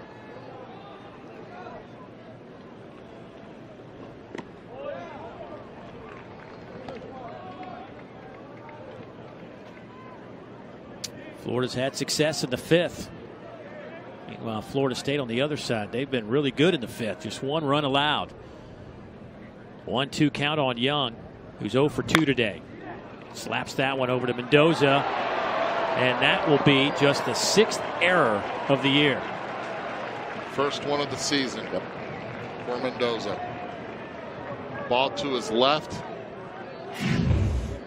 Watch how he goes to his left right here. He gets caught in between. Instead of going a little bit diagonal and cutting that ball off before that hop or catching it in a short hop, gets it in between, hits him in the heel of the glove. No opportunity, especially with the speed of Young getting down that line. I blame KP for that. Most would. Because you pointed out how good he's been defensively. Has made an error all year. Right. Boom. That's why with speedsters, especially from the right side, right-handed hitters, they get down the line really quick. I like the third baseman playing pretty much even to the bag, maybe a step behind the bag, because any swinging bunt you get, you don't have to rush as much, and then you're going to be caught in between. I said it the first time up when Young was at the plate. McConnell's 0 for 2. Grounds this one back to Scalero. He will double clutch. Everybody's safe. I don't know what the tie-up was. It didn't look like anybody was there to cover the bag. You got a guy on first base. You always want to turn around, look at your middle infielders, figure out who's covering second base. This is why. When Scalero turns around, he's confused. So you got Salvatore breaking, you got DeCitas breaking, and I know the feeling on the mound because you're worried that nobody's going to be there and you balk. If you don't know who's going to get there, a lot of times you'll see the reaction that you just saw from Jonas Scalero, and that's indecision. Do I throw it? Don't I throw it? It's easy to say just let it go, but in that case, you could see he just wasn't quite sure it was going to be there. Okay, before the pitch is even thrown, they make contact. Who am I going to throw it to? Well, DeCitas was the guy covering. He had made contact. It's him. It's my ball. But watch DeCitas at shortstop. Ball's hit that way.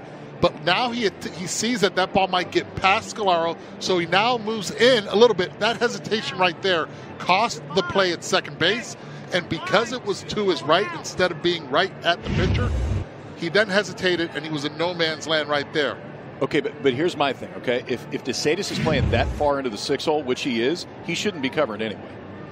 Because if the ball is hit hard, he's got no chance to get there. I mean, that's one. If he's going to play that far in the 6-hole, I understand that he said, I've got it.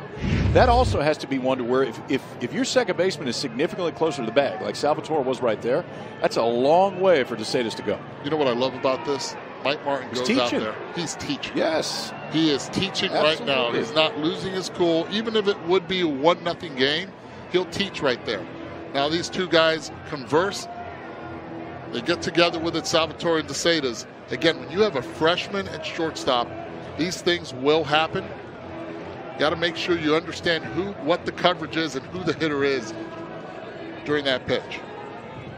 Of course, Salvatore, the second baseman, started all 62 games last year at short. Short, yes.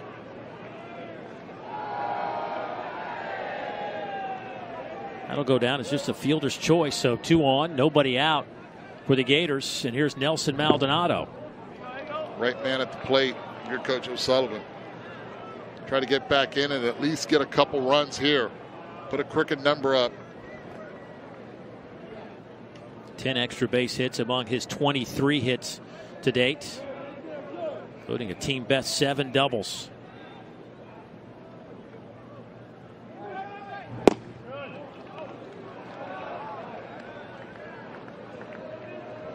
Maldonado out of Tampa, Florida, with 23 career home runs and 122 career RBIs.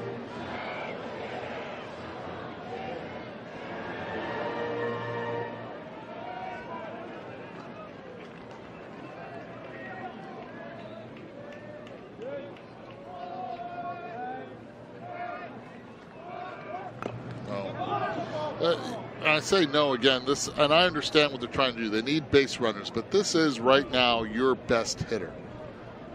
With no outs, lefty on the mound, I want Maldonado to swing that bat. I want him at second base, create some damage with it, and not give away outs right now. He's not known for his bunting. He's known for swinging that stick. Well, and he can make it 6-3 real quick, too.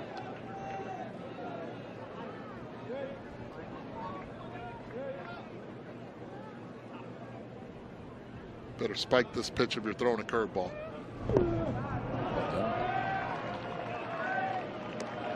It's a great take also. Good block of the young freshman, but even a better take by Maldonado.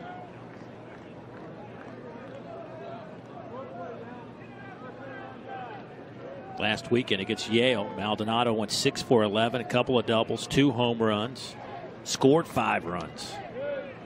Comes a changeup.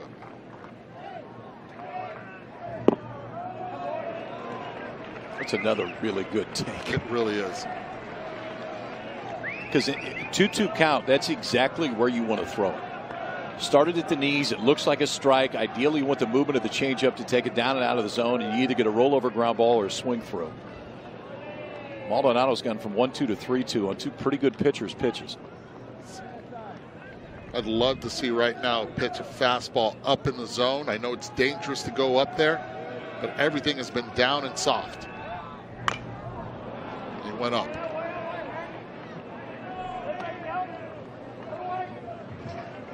All right, you're 3 for 3. Let's see how good you are. 3 for 3? Go on, it's 3 in a row. Come on. Well, now you sped up his bat. Now you go changeup.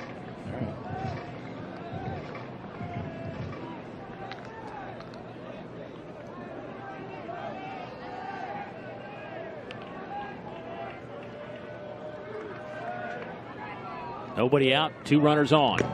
Fastball. Good thing is the velo said 57. So you're 4 for 4. I'm going to take a mulligan. Blame it on the gun. 8th pitch of this at-bat coming up. This is where the experience of Maldonado comes in. He's protecting the plate.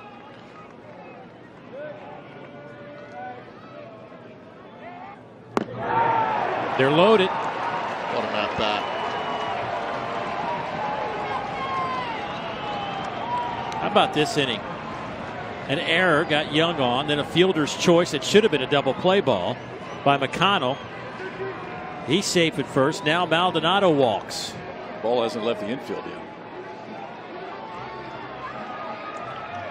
Callie Lau will step in. The Gators cleanup hitter with a couple of home runs on the season. He is 1 for 2 today. His average sits at .355.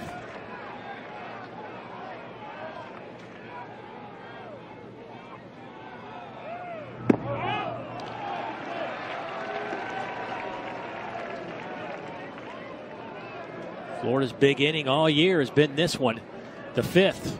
See if they can push a couple across here.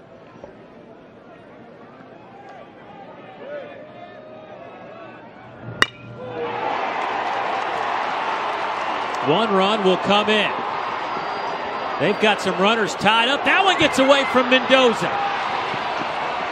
McConnell will score. Everybody moves up 90 feet.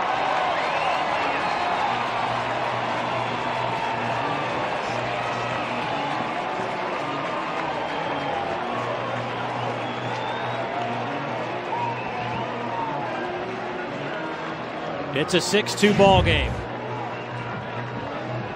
It's a pretty good job to start. I mean, the freshman Kalalau, we've talked about just how well he can handle the bat. This time serves it out to center. Nelson Maldonado was the runner on first base, and he was, in this case, he was running McConnell off at third. McConnell wasn't going anywhere. Craig Bell held him right there, and it seemed like maybe the game sped up a little bit in center field because J.C. Flowers did not see that. If he goes to second base, it's an out. Right, but then again, he didn't see the jump that McConnell got at second base, which Agreed. was none. And because of that, Nelson did not see it also. Absolutely right. That goes as a single and an error on J.C. Flowers on the throw to third. And the mistake by Maldonado actually came up big for Florida right there. 2 runs, potential now with no outs.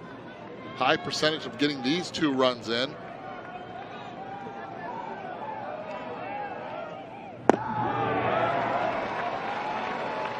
Two and 0 on Will Dalton. Dalton has doubled. 1 for 2 today. It's good. Power's real right here, though. Power is real for Dalton. Well, it's always good. If you're going to slump early. That's been my belief because he's already raised his average 10 points with 1 hit today. Looks a lot better. Yeah. You have the feeling, too, that for Dalton, I mean, he could go a week and hit 5, 6. I'd let him hit right here. You're down 4, I get it, but this could be good psychologically for him. We'll find out. It's another ball. And they're loaded again.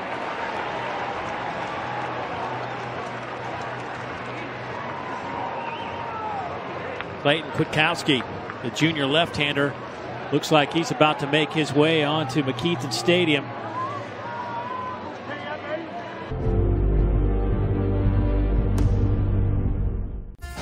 Oh, 6-0 Florida State coming into the bottom of the 5th, and the Seminoles entered today with the #1 fielding percentage in all of college baseball. Did not look that way so far in this inning. It's an error by Drew Mendoza, his first of the year. That starts the inning. And off the bat, this looks to be potentially a double play. Jonas Scalero doesn't know who's covering second base. They get no outs.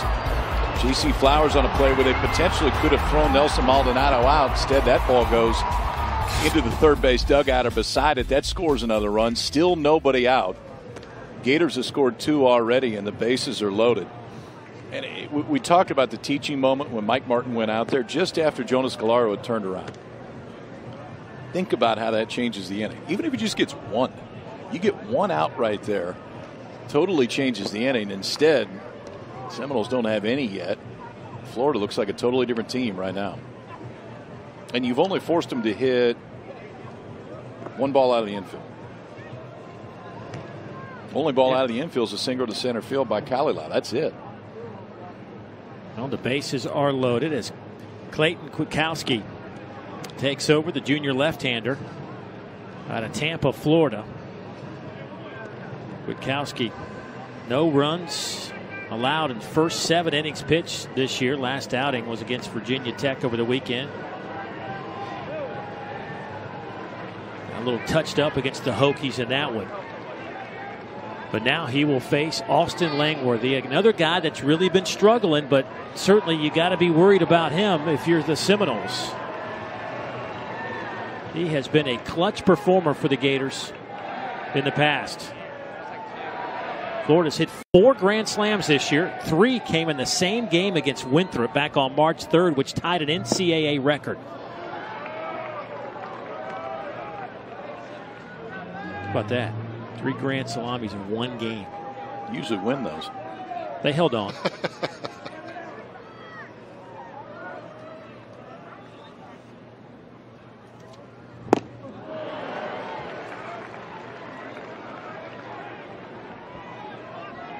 Bases loaded. Maldonado. Kalilau. Dalton. Man the bases for the Gators. 0-2 pitch on the way to Langworthy. That's just off the plate. Kowski going from the windup, not from the stretch. Kalilau should be getting a nice secondary at second base.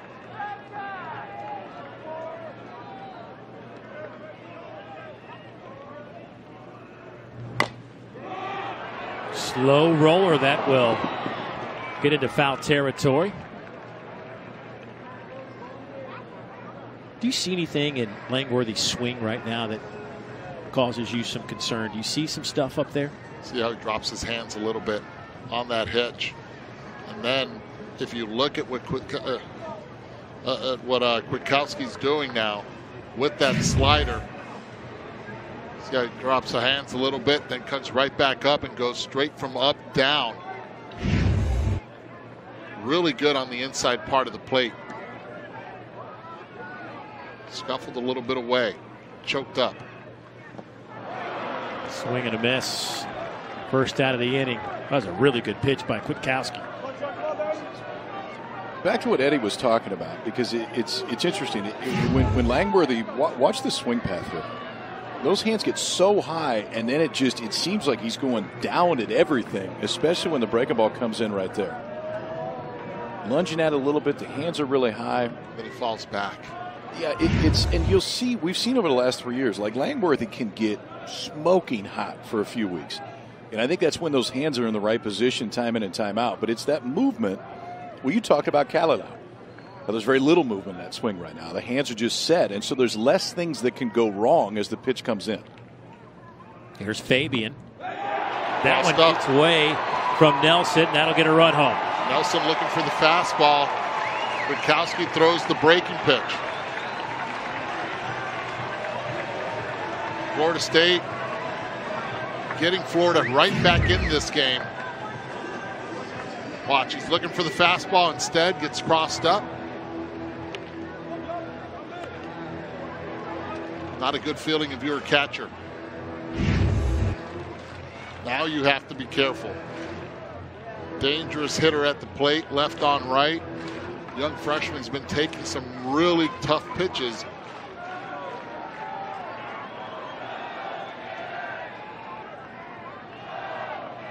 Now a 6-3 game.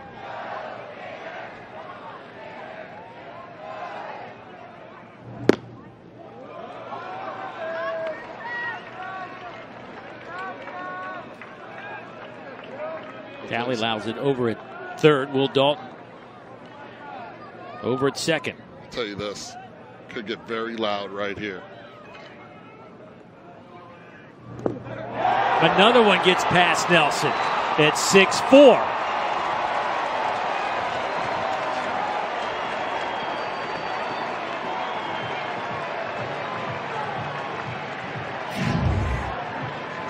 Watch the glove of Matthew Nelson when he goes to block this. He kind of gets caught right in the middle of it. And the one thing as a catcher that you usually don't expect to see, and there's not as much time to react, is that fastball that's down in the dirt. So he's got to go a little bit further. He doesn't have as much time to react, and then that glove just didn't get turned around. If you're framing it, you want that glove to move that way. But when he goes to block, it has to turn over. It was late doing it. Ball goes all the way to the backstop. But look what he does. He has this He puts the mitt out there. He puts the mitt out there for the target. Then he brings it back like a hitch where he turns his wrist to then go after the ball again. That's a good point.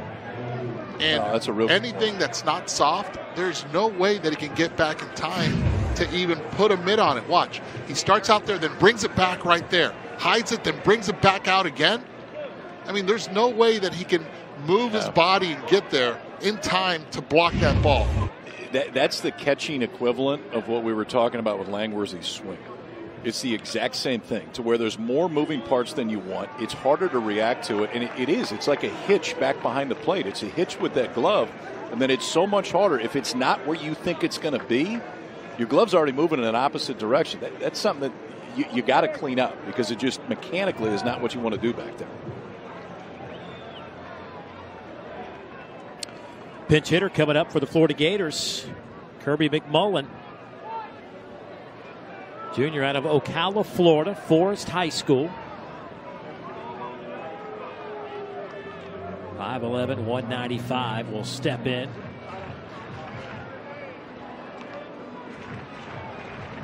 McMullen on the year.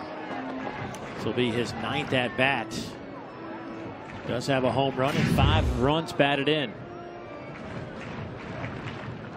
One of the changes this year in college baseball, mimicking what we've seen done in the major leagues, is a limitation on mound visits, whether it's coming from the bench or, in that case, whether it's coming from the catcher behind home plate. I think that's exactly what Matthew Nelson was doing right there. Was asking whether or not, asking how many visits they had. And you could see Mike Martin motion to the home plate umpire, Derek Malik, on his way out there to ask the same thing. How many we at?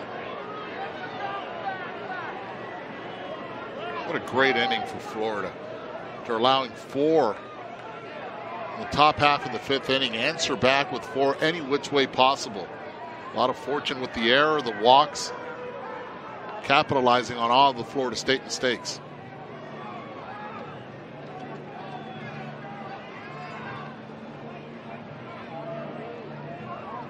Hey, what, for Florida State, you're up 6-0 midway through this game, and you know you've got undefeated NC State looking at you this weekend for 3 on the road. This is one of those games. I know it's early in the season, but still, in this setting, this is one of those that you think you really need to close out. And it's that man's last visit to Gainesville. I mean, there's one person that wants to leave here and take that drive up I-75 to I-10 on a happy note. It's Mike Martin. They don't seem quite as giving as Kevin O'Sullivan was before the game. No. They're not as worried about the last visit right now. He's not going on the trip to Canada with Coach Martin. Nope. Nope. Sorry. You don't get a go.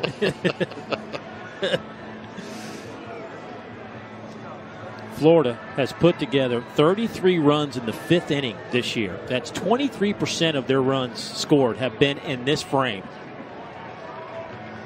So Mike Martin will make the change.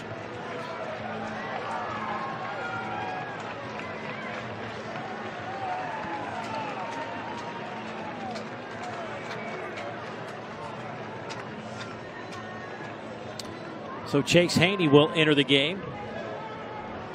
Boy, 6'6", 225-pound frame. The redshirt junior out of Winter Garden, Florida. Windermere Prep High School. And he will roll into another dicey situation. 6-4 ball game, only 1 out.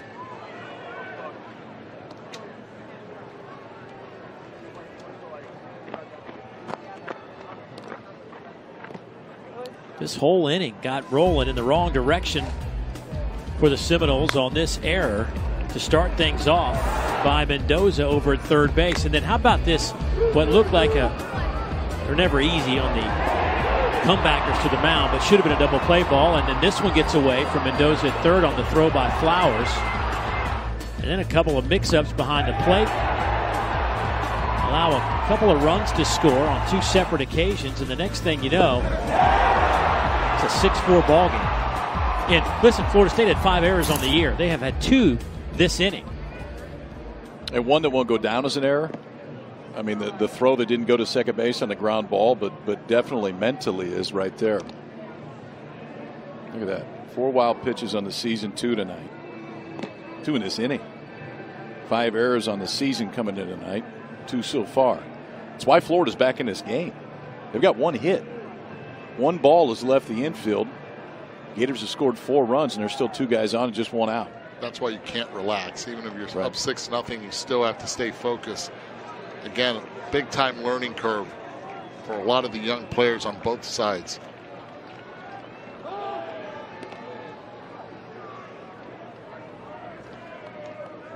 Well, Haney will come in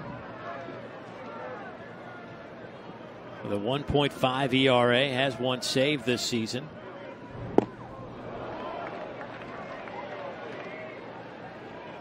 One thing you want to do if you're a right-handed hitter, every time you see a sidearmer like that come into the game, is focus on hitting the ball to the right side of the field. If they throw you the slider, you have enough room to be out early and still pull it. There you go.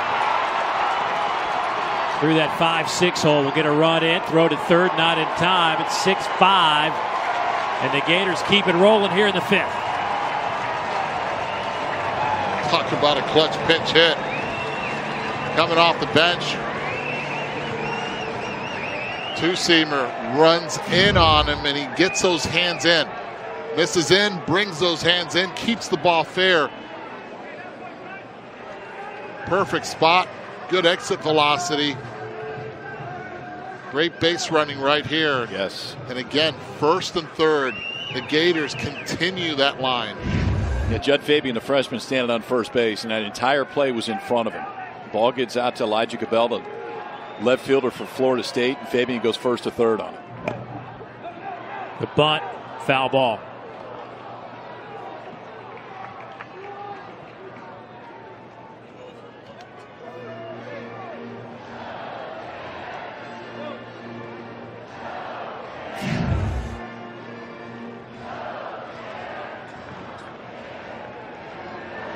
That ball hit him out of the box? No, it was close.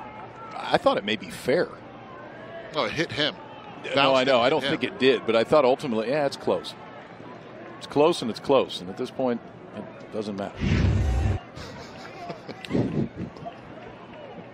But let's continue to talk about it, though. It's a double close. Talk about how close it really was. That's not close. Play at the plate. Got him. Fabian is thrown out, trying to score the second out of the inning. Boy, Haney threw a 93-mile-an-hour fastball. With sink. Right, from 40 feet away. Yes, he did. Bunt a little too hard right back to Haney. Got to give a lot of credit to Nelson on that one. That time he did not hitch. No. At all. If he would have hitched, he was in trouble. That's the one you got to show him, honestly, is watch how quick you can be with that glove, because the glove's all the way out there. It was turned out a little bit, but, I mean, as a catcher, that's about as hard a throw as you have to handle on that. You got to go backhand side, then spin and make the tag all the way on that side. That's a run saver right there for Matthew Nelson. And I wonder if the umpire crew's not getting together to talk about one of the changes in college baseball and the obstruction rule, where the defensive player cannot block a base without clear possession of the ball or an attempt to get the ball.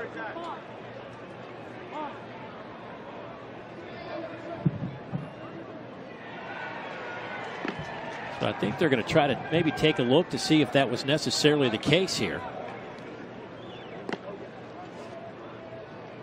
The idea of this one is you got to make sure you give him a path. If the throw takes a catcher in to the path of the slide, then that's one thing. Watch the left foot, though, Matthew Nelson, which is. Oh, he covered that. He covered that play. I'm going to tell you this: based on the way that the rule is written and the way it's supposed to be interpreted, he should be safe. See that left foot right there? We lost sight of it. That could play into the decision of the umpires. From this angle, it's really difficult to tell. But that left foot is actually a little bit behind the plate, giving him the front part of that plate right there. I think, sliver. Yeah, just a sliver of it. I think the other thing, and this is where I think it's hard for an umpire to make a decision, okay? So it didn't necessarily start there. He ended up covering the plate when he went to make the play. He also had to reach a long way forward. So maybe your left leg just normally does it. When he goes to reach, maybe his left leg kicks out. I don't know that there was necessarily intent to block the plate. But the way that the rule is written, you could definitely call the runner safe on this. No doubt. We actually, when we were going over the rules before the season started, the new rules, we had video very similar to this, with a position player reaching behind him with his foot in front of the bag, and we got into a huge discussion, is that a legal play or not? But as the rule is written, that should be a safe runner at the plate. Should be, and what a turn of events. Yeah, I guess. Right here, but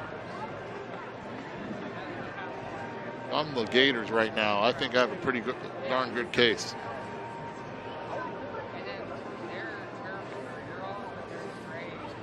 May have been safe otherwise.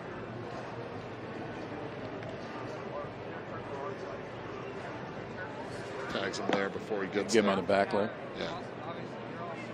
You know, when SEC baseball gets started this year, they're going to use centralized video review process for the conference games. A replay official in the SEC Video Center, located in the conference office in Birmingham, will review plays in those conference games and render decisions that will be communicated to the on-site umpire crew. So it kind of takes it out of their hands, but they're going to say he's out. So the call stands.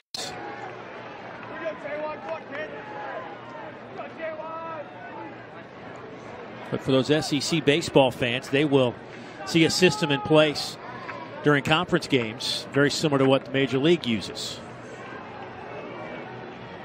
I like it too. And it's now that the mound visit's similar to what you see in Major League Baseball. There's no more third to first move from a pickoff standpoint, similar to what we've seen in Major League Baseball. And obviously now, at least within the SEC, the way that the replay process is handled.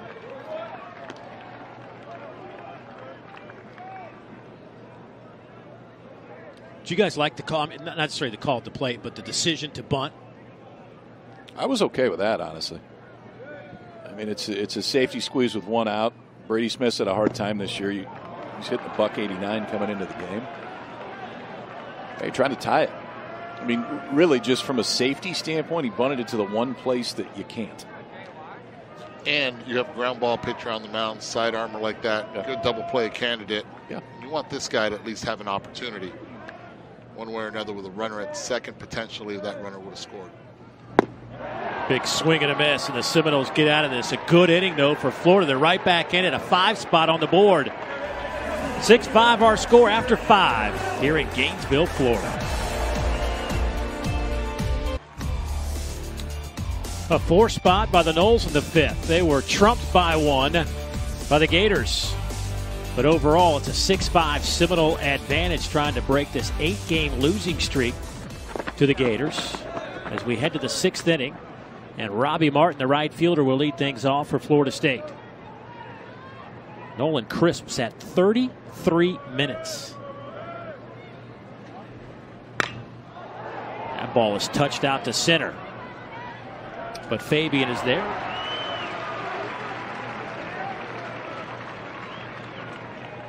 Well, here's what happened in the 5th inning. J.C. Flowers hit the grand slam. Then in the bottom of the inning, 5 runs for Florida, 3 walks, couple of wild pitches, 2 errors. I guess you can score them different ways. You get 4 on one swing. Florida scored them about every other way in their half. But 6-5 here, and Dave, you talk about it for Nolan Crisp, had to sit for a half hour in between the last time he was out there. He also did something when he came into the ballgame he hasn't done yet in his collegiate career, and that's enter in the middle of an inning, which is important too. One is to stretch him out, which I think you'll see, and it wouldn't surprise me if he goes not just this inning, but the inning to follow, just to stretch that pitch count up. But the other is there's going to be spots he's going to have to come in when there's traffic and there's things going on, and now he can cross that one off the list. Matthew Nelson 0 for 2 today, averaged down to 211.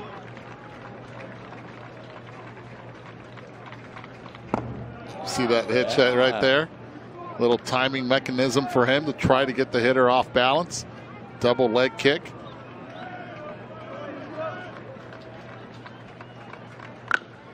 Okay, so what do you got on that one? I know Major League Baseball's been talking about a few things right now, which, the shift, and there's some things in the Atlantic League this year which I think are really interesting. They're moving the mound back 2 feet. They're not going to let them shift. I should ask you, how do you feel about that as a pitcher, 2 feet? Well, but I'm talking about this, the ability to, out of the windup, to slow yourself down in the middle of it. With obviously you're doing it because you want the hitter's timing to be different. I mean, you think that's something they should look at too? No. Okay, it's good talk. I like it. I like it because hitters do have leg kicks. Hitters do have tap. They tap. Hitters sometimes don't have leg kicks. So you're already taking an advantage away from a pitcher, which is its timing, especially a pitcher. If he throws everything hard, he can mix it up like that. I'm okay with it. Tell you what, this kid reminds me. I'm going old school here. Mississippi State, Jeff Brantley. Really? Cowboy. I'm going to go back to what you said, moving the mound back 2 feet. From a pitcher standpoint, you are trained pretty much from the time you're a teenager at 60 feet 6 inches. Do you think that causes added stress on your arm? I mean, from a how do you feel about it? Honestly, I think it's going to be really interesting just to see what the data is. If there, any of the proposed changes that they're talking about, outlawing the shift, I hate that idea. I think that potentially moving the mound back a little bit has some validity. To move it back 2 feet now doesn't make much of a difference. I don't know, but the reality is, Eddie, I mean, you see it every week. Major League Game's a very different game now than it was 6 years ago, 7 years ago. It is so much more swing and miss. I get and the it. stuff continues to get better. The stuff isn't going to get worse. I think that's the one thing that's an absolute in this. I mean, guys aren't going to be throwing 120 in 5 years, but it's not going to go backwards. I mean, the training is only going to get better, and velocity is only going to continue to go up. And the beauty of it is, all we talk about is the pitchers. Well, the hitters also, when it comes to timing mechanism, now you're talking about moving that to 62 feet 6 inches, where hitters are already used to the timing. When do they start their motion? Also, it's going to be a big difference and a big adjustment also for the hitters. Let alone dealing with pitchers' arms and length of games. Yep. I think it might extend games if you let more offense in the game. If you're looking for action, I agree. It's going to be a lot more difficult. And if you do that, you're going to have to then open up the strike zone a little bit more. I like the idea that they're looking at it. I think it makes sense to take a look at it. I mean, clearly it's not something that would be put into place in a very short period of time, but I'm open to seeing what the data says. DeSatis, 2-0 on him. There's a strike, 2-1. We've talked a lot about Nander and his ability, just a youngster at shortstop and his power. I mean, the other part of him is the fact that he's a switch hitter. Right. Who can run? Now let's find out if Mike Martin here puts Matthew Nelson, the catcher, in motion. 3-1. I keep him right there.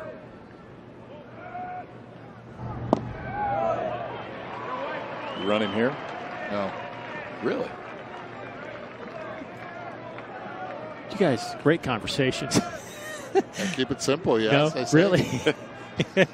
That means he would. 3-2 to DeSatis. And one of the big reasons is DeSatis is a better hitter from the left side, from the right side than the left side. You have that hole there that's open in that situation. You have a catcher at first base. That's the guy you want. You want to protect his legs a little bit. Up and away. 2 on now with 1 out. And the lineup will flip to Mike Salvatore, who was doubled, walked, and flew out to center field. Well, for a long time, I think the folks that follow Gator baseball have appreciated what Kevin O'Sullivan has done with this program. 4 straight trips to Omaha, a national championship, and well, he was certainly. Yeah, you may not think of it tonight. Right. But you start coming down there in the middle of May. Rain's hit at the same time. Yeah, it's. I've been here, Kyle. You have for the super regionals, and it can get toasted, especially when they say let's play at 1 o'clock. Yeah, exactly. Sun's coming right into your face in the booth. In the booth, that's the one thing. I mean, if you could make a phone call and make sure that the booth does not face directly into the, and if we can bump this thing up to 66 million and just spin the booth a little bit, that'd be great. Or just 65 million, 10,000. Just put a little. Lost in a contingency. I'll be right in the middle of it. Got some new ballparks up in the Southeastern Conference. Mississippi State, the new dude, is one spectacular venue. Had a chance to tour that a couple months ago. And it's just one of those facilities that's hard to believe it's a college baseball stadium. It is so nice.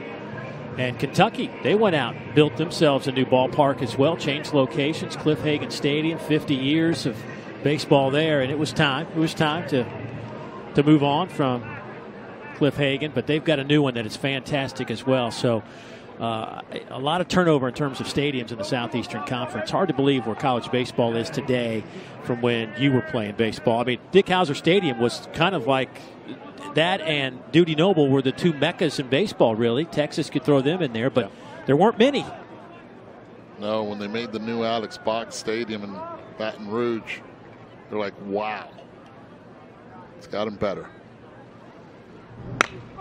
Ground ball through the left side off the bat of Salvatore. That'll get a run home. And it's a 7-5 ball game.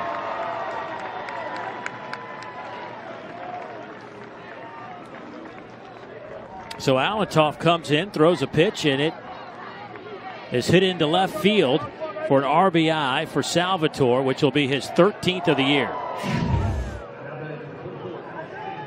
He'll get a lot of time to settle in. First pitch fastball, but it's center cut. I mean, it's about belt high right down the middle.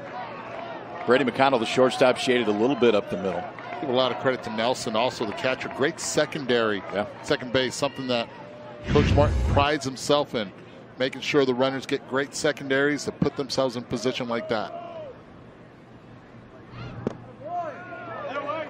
Alex Sanchez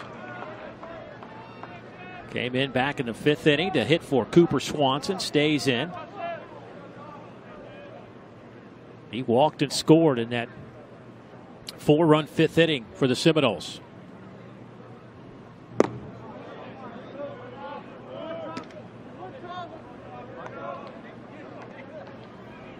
Another top 10 game tonight out of conference. Ole Miss and Louisville go at it. Number 7 Louisville, number 9 Ole Miss. It was a 4-3 Cardinal win in 10 innings. Ground ball out to first. Can they turn? Low throw. They do get the out at second base, but runners will be at the corners.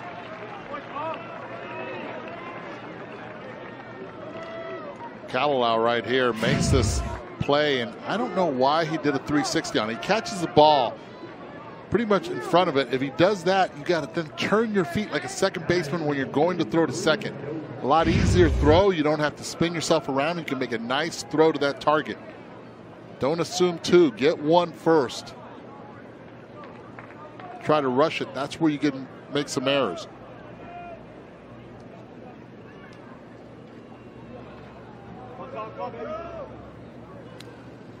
Drew Mendoza steps in.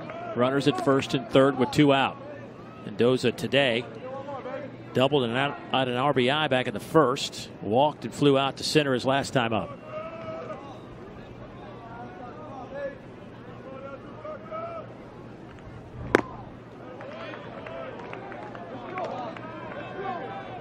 Two off-speed pitches, both of them up. There's a runner at third base. Pitcher knows that. Doesn't want to try to spike it, put the pressure on Smith behind the plate. You're a hitter. You have to be looking fastball. Anything soft you can take. Might go with a changeup here to try to get him out front. There it was, 73. I think he crossed him up a little bit there. God, look how big Mendoza is at the plate. Jeez. Looking for a pitch over there, then at least he was looking for something soft.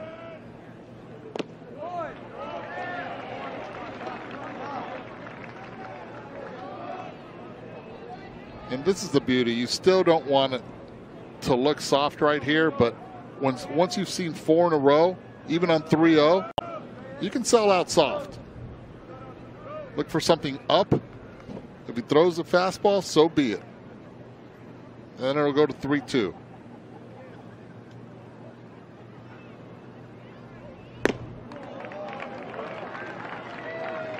Now they're loaded. And the cleanup hitter, Elijah Cabell. 6 walks in the last 2 innings. Inning and 2/3 that Florida has given up to the Noles. Team that walks a lot already coming into this game.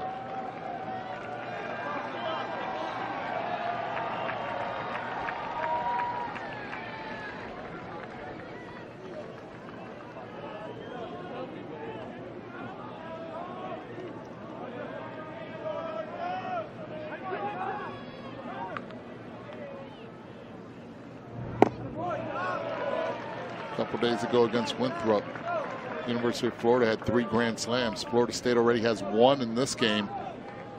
The last inning, Cabell with an opportunity, great power at the plate.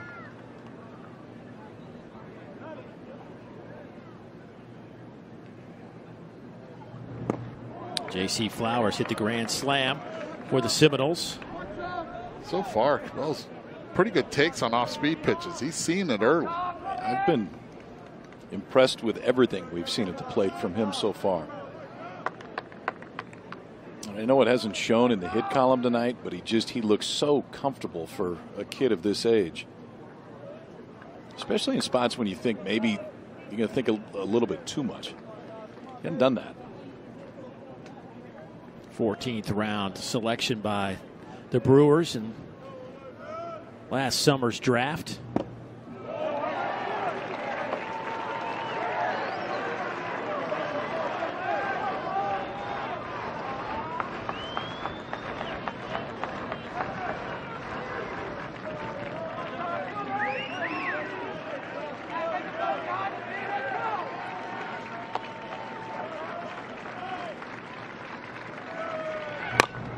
Ground ball out to third. Pena across the diamond. And that will do it. Seminoles will leave them loaded, but they do pick up a run. Push their lead to 7-5 over the Gators. State leading Florida by 2. Of course, across the country, some great baseball. Can Oregon State defend their national championship? They've got one of their premier players in the entire country in Adley Rushman. KP had a chance to visit with him earlier this spring. How do you handle a draft? How do you handle the buzz and the talk and all of the stuff that is just going to be there because of what's coming next? Yeah, for me, it's just trying to focus on the process of being the best version of myself I can be, right? If I can focus on my teammates, focus on winning with our team, I think it takes a lot of the noise out of the equation. Because, all the draft stuff, as much as I like to think that it's all in my control, it's not, right? So I got to control what I can control, and that is this team, this year, and, how I go about my business every day. And if I can do that, then I can be content with anything that comes, in June. Spotlight on him, spotlight on the Beavers, spotlight really out west right now. There's so much talent. Andrew Vaughn, another guy last year, was incredible, and he has not backed off this year at all. Look at his numbers. The starts for both those guys have been obscene so far. I mean, Rutschman coming off a year to where he had more hits in the College World Series than anybody's ever had. Most outstanding player. More RBIs in a season than anybody at Oregon State has ever had. And this year, Rutschman's slugging .841. Vaughn is slugging .932 at this point. It's decent. Wow. Golly. Vaughn is just... when he steps to the plate, it's like must-see TV. Yeah. Golden Spikes winner last year. And those numbers for Vaughn are after he went 1 for 10 last weekend against LSU. So even after a weekend like that, this early in the season, Vaughn's numbers are that good. Wow, that's twice. Wow, back-to-back hit batters. The first one was McConnell. Now it's Maldonado. Gators need base runners, and they got them. It's unbelievable in the last inning, I thought it was pretty much the only very creative ways that the Gators have been able to get on base. Fielder's choices, errors, you name it, walk. Last two batters hit by pitches with Kendrick Callilao at the plate. Kid has a good idea.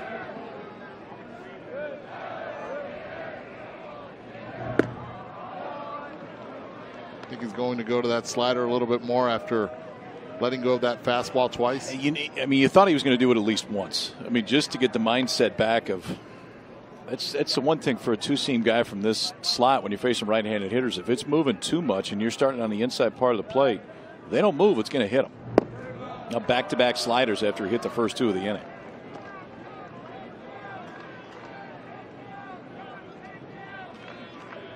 Callilau's couple of hits. 2 for 3 tonight. His average now at 365.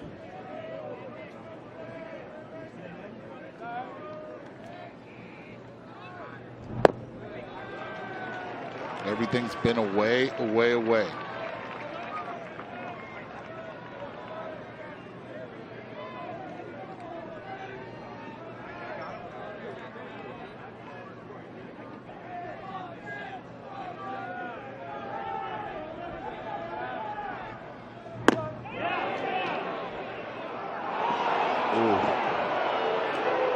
We have to see that one again.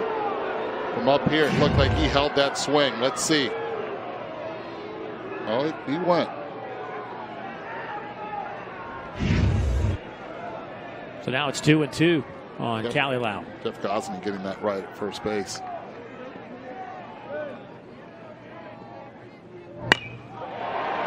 Out to center field. Flowers on the run. Can't get it. It's past him. Martin will scoop it up in center.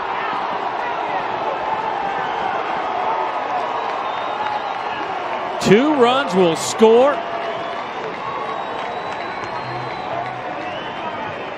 Excuse me, one run will score to make it a 7-6 ball game.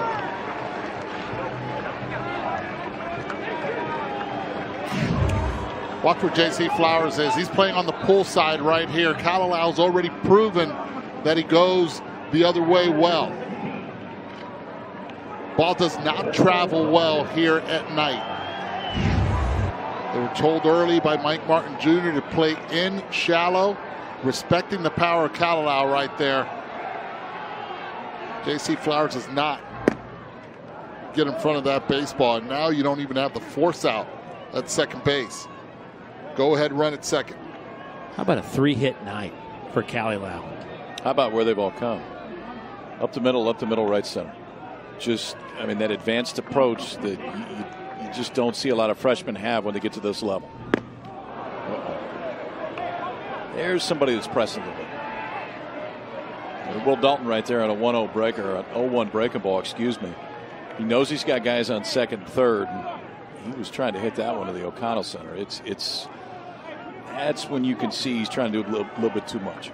Problem is you want to drive the ball the other way. Don't want to pull it in this situation. Like Callilao just did. That approach. Runners at second and third.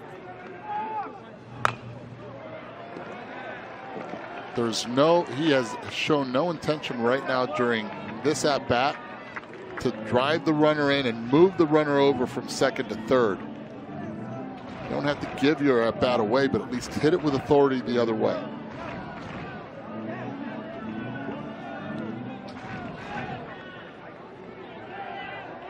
See if he elevates here with the fastball. He tries to go back with the slider.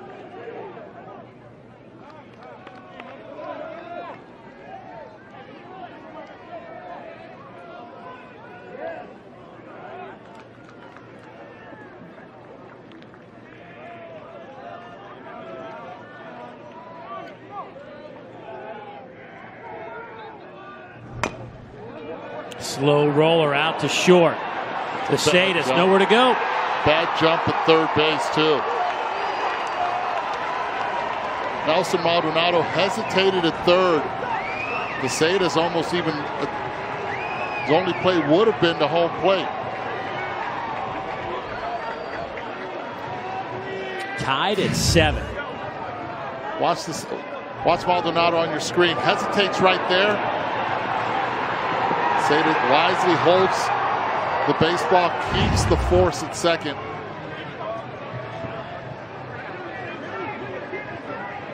That's where he wore it. That'll leave a definite mark. The ribs. Nelson Maldonado. It was a 6-0 Florida State lead. It's now 7-7. And not over. 2 on. Runners at first and third. Nobody out. And Mike Martin going to the bullpen another time for Austin Pollock, the sophomore. So that'll do it for Chase Haney. All tied up here in Gainesville. Back in a moment.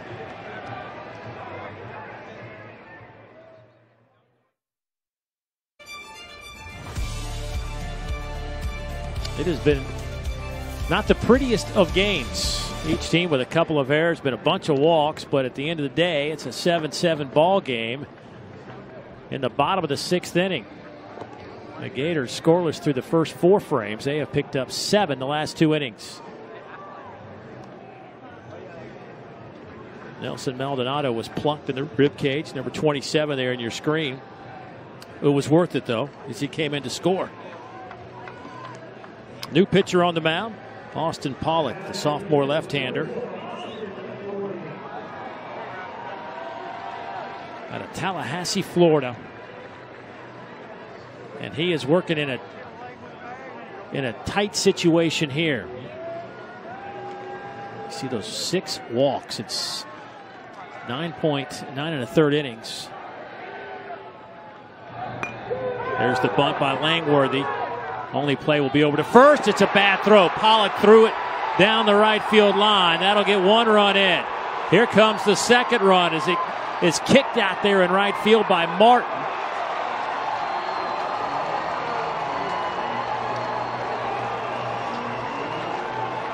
It's a 9-7 game.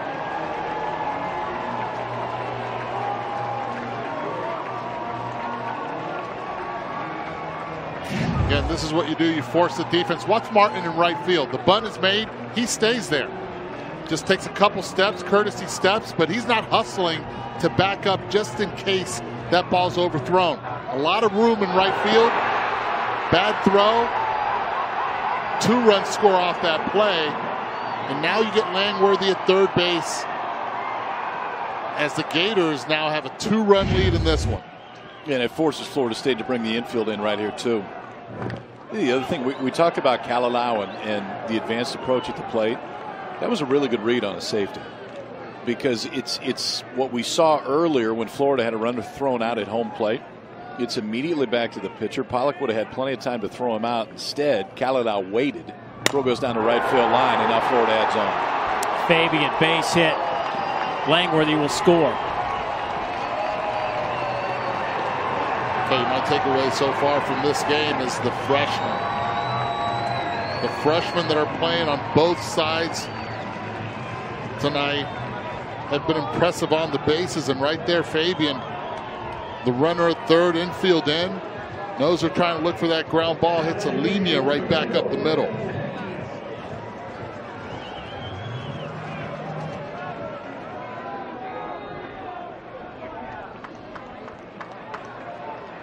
The Gators have put up 10 runs. And they still have nobody out. 5 back in the 5th, 5 here in the 6th. Roberto Pena.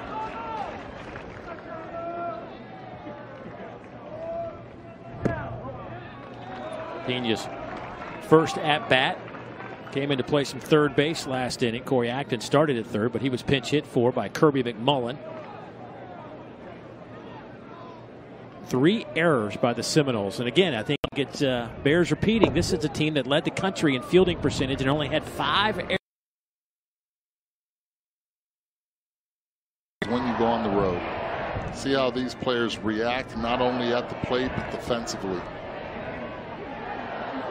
You learn a lot about your team, and you have to then focus and teach, and that's what Mike Martin does best.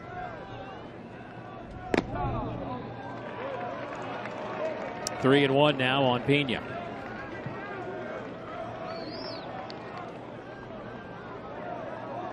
Another freshman out of Caracas, Venezuela. The Calvary Christian High School. Lifts that one out of play.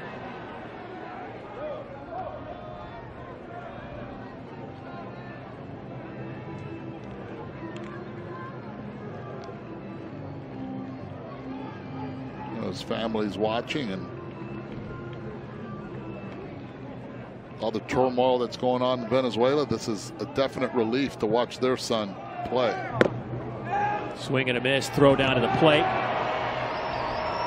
Strikeout at the plate, but a stolen base for Fabian. His 4th of the year.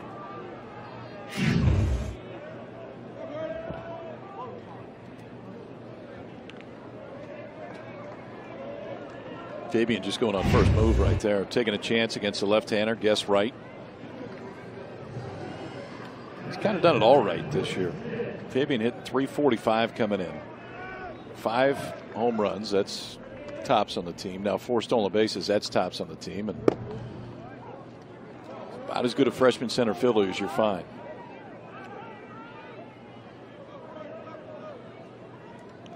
Remember Brady Smith hit a shot to right field that was caught by Martin. He has power the other way. We saw it in the College World Series also. Outfield playing him the pull. Runner goes. Fabian trying to swipe third, and he does.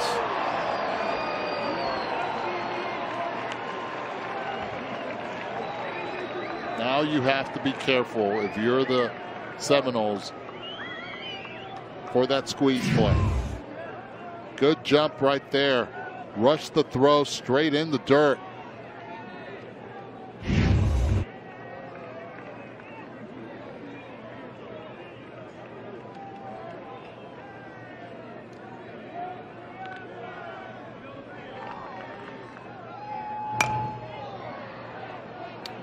That'll be out of play. Matthew Nelson, a freshman catcher, has thrown the ball well this year too. He'd thrown out 4 out of 7 coming into this ball game, but Austin Pollock just not really giving him a chance. Definitely not on the stolen base at second. That one, a good throw, probably does get Fabian at third, but Fabian stole second off the pitcher.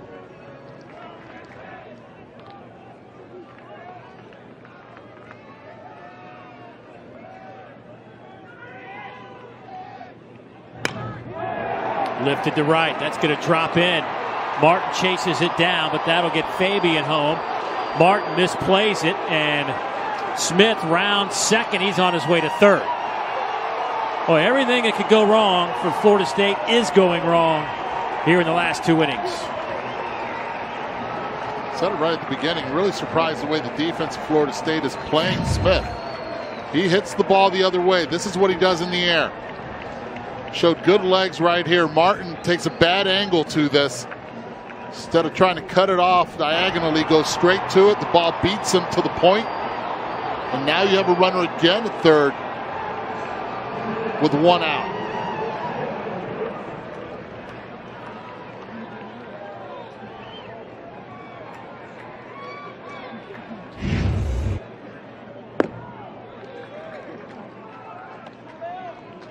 Eleven to 7, Florida out in front after trailing 6-0.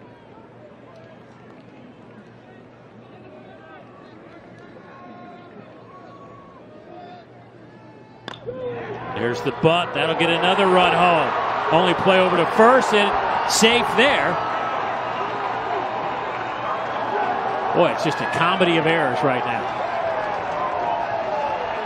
This is, and Eddie, you talked about it, the first time that Mike Martin's taken his team on the road. And I think that's the only explanation for what we've seen at this point. Because it's not just the errors. I mean, the route in right field was not a good route. Some of the decisions that we've seen that haven't necessarily gone as errors. And again, Florida's trying to give you an out. They'll trade a run for an out right there, and Florida State just can't do it.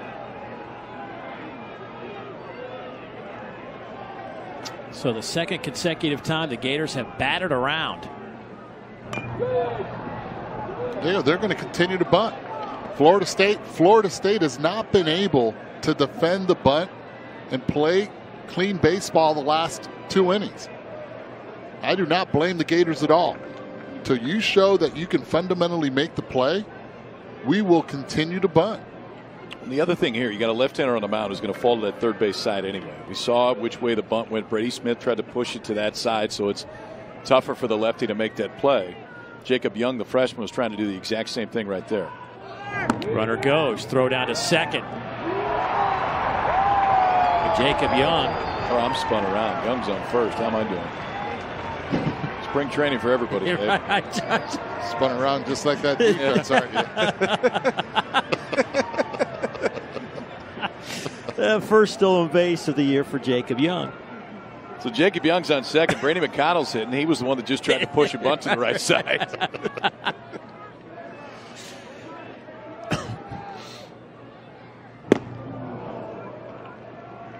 McConnell started this inning off when he was hit by a pitch. Matter of fact, back-to-back batters were hit to start this inning.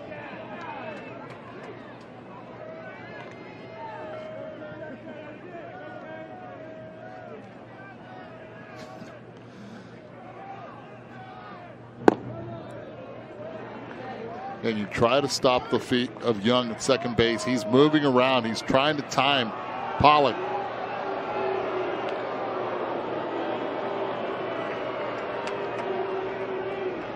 Coach Martin, I think, noticed the same thing. He's going out there to try to calm his defense down, but also another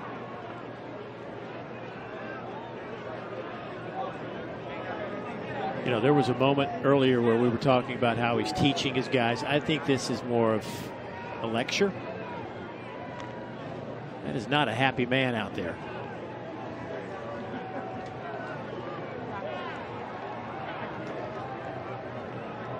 I think there's more challenge right here.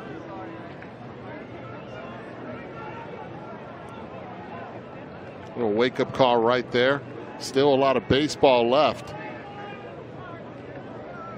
Just seems like you look at that defense and they all put their heads down.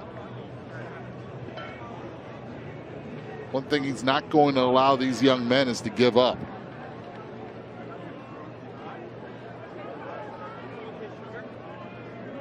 Pretty good for the first 4.5 innings.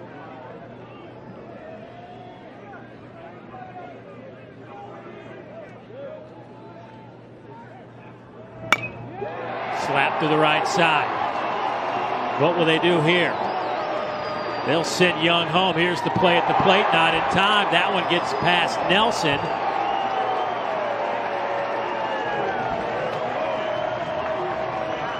(13-7). Great piece of hitting. Again, McConnell going the other way. Pitch, breaking ball. Takes what they give him. Runner at second base, a lot of speed, and then Martin right here. You got to throw this ball down, get it to the cutoff, give him a chance. Instead, McConnell now goes to second base. That speed, Young scores. Look how he sees the throw, reads the trajectory, and says, I got a chance here.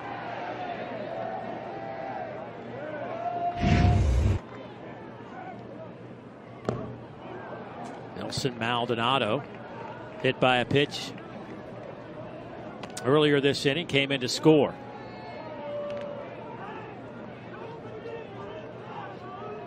McConnell, by the way, on a 15-game hit streak.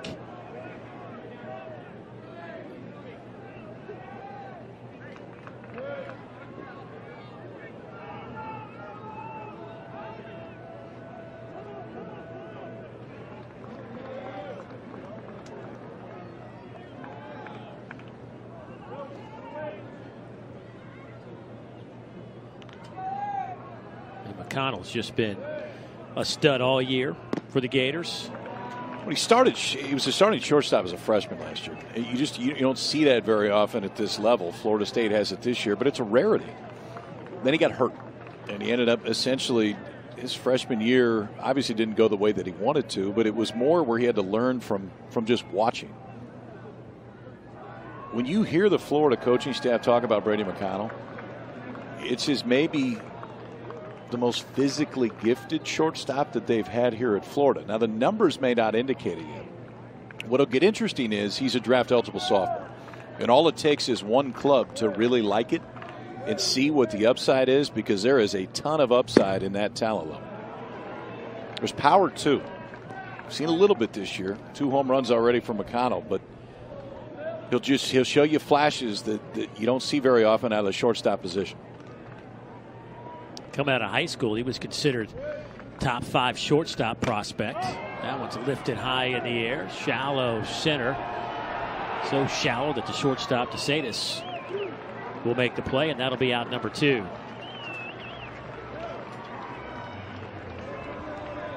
But McConnell had that wrist injury last year, and it just took him a while to figure out what the problem was. Actually sent him up to Atlanta, talked to the Braves team doctor, their staff, to try to figure out what was going on, and it took him a while to get it back together. Took a neurologist to figure it out. Yeah. Played in 8 games last year before the injury.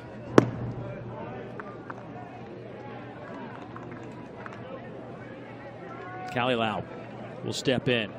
By the way, this is the 9th time this season that Florida has scored 5 or more runs in an inning. It's happened twice tonight.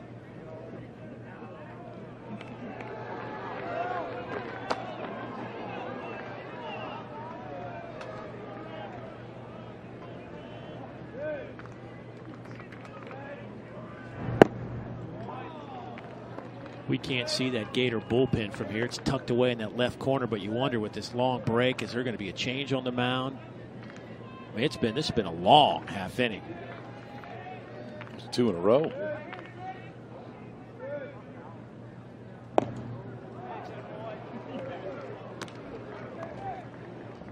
Look at that. We got a number. Ben Specht up and running right, or up and throwing right now.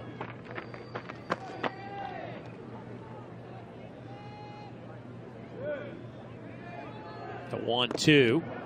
He went around, and the inning mercifully is over for the Seminoles. They put up an 8 spot. They lead it by 6.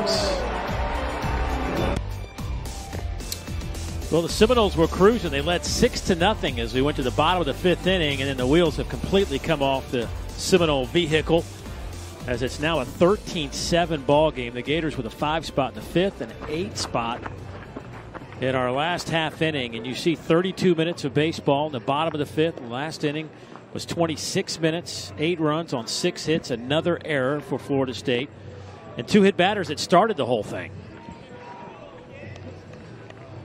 That's a big. Okay, how about this? Let me just, between the 5th and 6th innings, 18 runs, 10 hits, 9 walks, 2 hit batters, and it's taken an hour and a half. It'll happen to you in the midweek sometimes. Yes, it will. Get a little bit of everything. Ben Specht, 6'1", 210-pounder, with another young arm, a freshman out of Fort Myers, Florida, makes his appearance in the first of 3 games between these 2 clubs. They'll meet in Jacksonville, and then they'll wrap up the 3-game series in Tallahassee in a few weeks.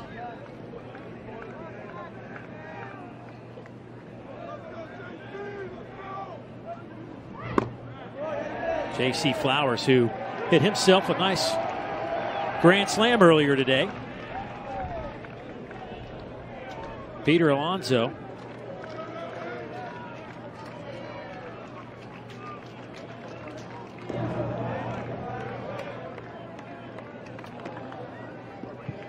Peter Alonso's got a chance to make a big league club. Yeah. Heck of a spring. Yeah.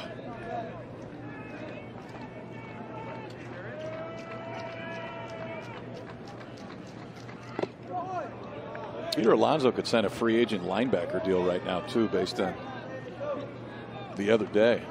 You see that? Yeah. Oh, my. Collision at first base. Well, better said, he was the wall.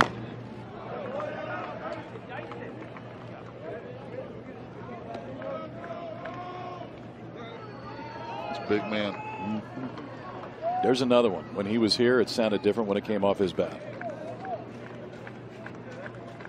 Former Florida Gator that tried to hold down a starting spot in the big leagues. A couple of guys not too long ago were playing right here at McKeithen Stadium, trying to hold down first base with the Mets. And Richie Martin with the Orioles, Rule 5 pick. And DJ Stewart, former Seminole. He's also with the Orioles on their 40-man roster.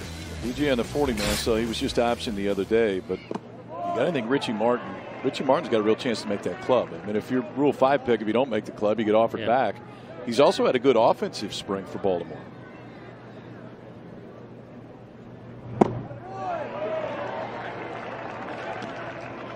Baltimore team that's going to be young, and they'll keep those Rule 5s.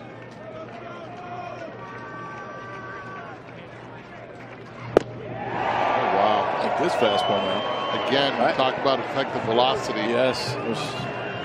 93 miles per hour is what it says there, but plays a lot higher. So talk about it, because I watched the StatCast game that you did last year, one of the StatCast games you did, and I know you're doing some more this year. But explain the effective velocity and why that fastball looks a little bit different than some others. Well, from the release point that it is, and the situation and where he throws it from, you look at the high spin rate that this kid has with the velocity. Yes, it says 93, but right from that same release point, the hitter perceives that velocity to be a lot higher. And the reaction that the hitter has, you can tell that ball's already by him where he really thinks it is. And again, it's pretty strong stuff, and you can see it in the first two hitters that he's faced. Well, and Specht is a guy, and we can see it right now, that's where he should live. He should live up in the zone, because you can see that the ball has more carry. We're seeing it so much more at the major league level right now. But that's where I think he'll have the most success with that fastball. He throws that four-seamer up that just holds plane all the way. That time Robbie Martin gets enough of it to take a lot to center. He did him a favor with that off-speed pitch up. Watch, he's been living up with the fastball. The changeup. Then you can't go combio up. That has to be down and away. Instead, stayed up. Gave Martin, which has been struggling offensively as of late, an opportunity to get a hit. Jonathan Foster will step in and pitch hit for the Seminoles. A senior out of LaGrange, Georgia. Actually started his collegiate career at Auburn. Played there as a freshman. 1 year at Chattahoochee Community College before finding his way to Tallahassee.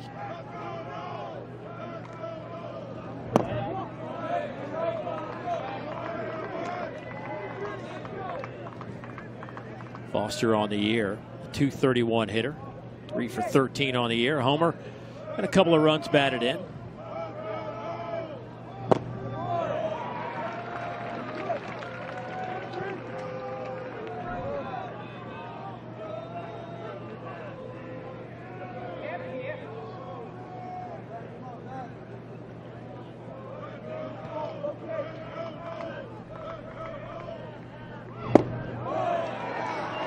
Boy, he's living 92, 93 with that fastball. Again, another freshman. We say that so many times with both these clubs, really.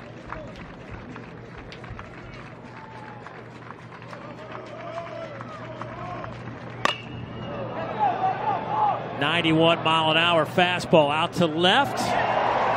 Langworthy's there to make the play.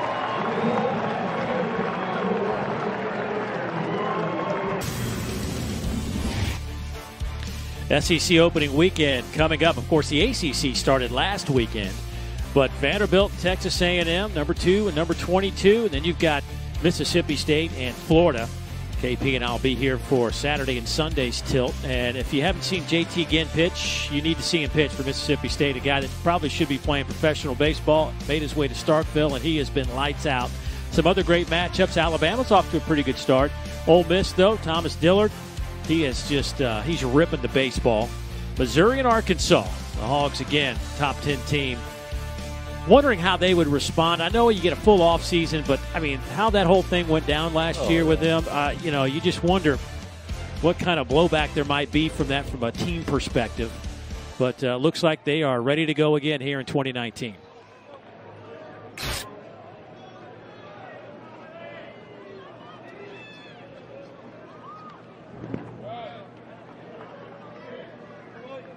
Pollock will face Will Dalton to start things off here in the bottom of the 7th.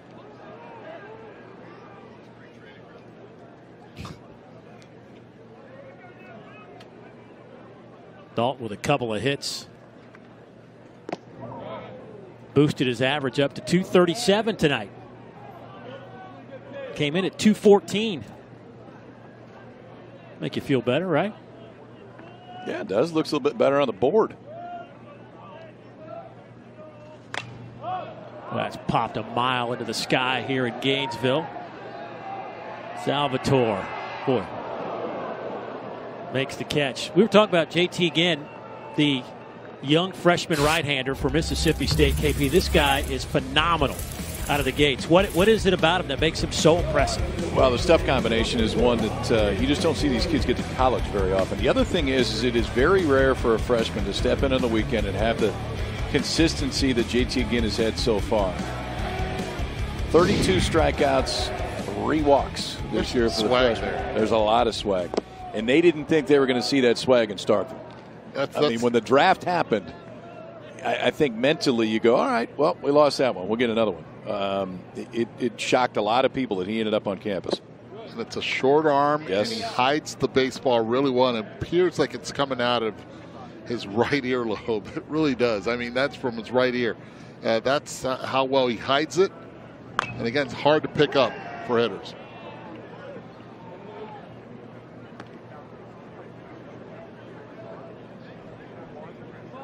Langworthy, 0 for 3 today.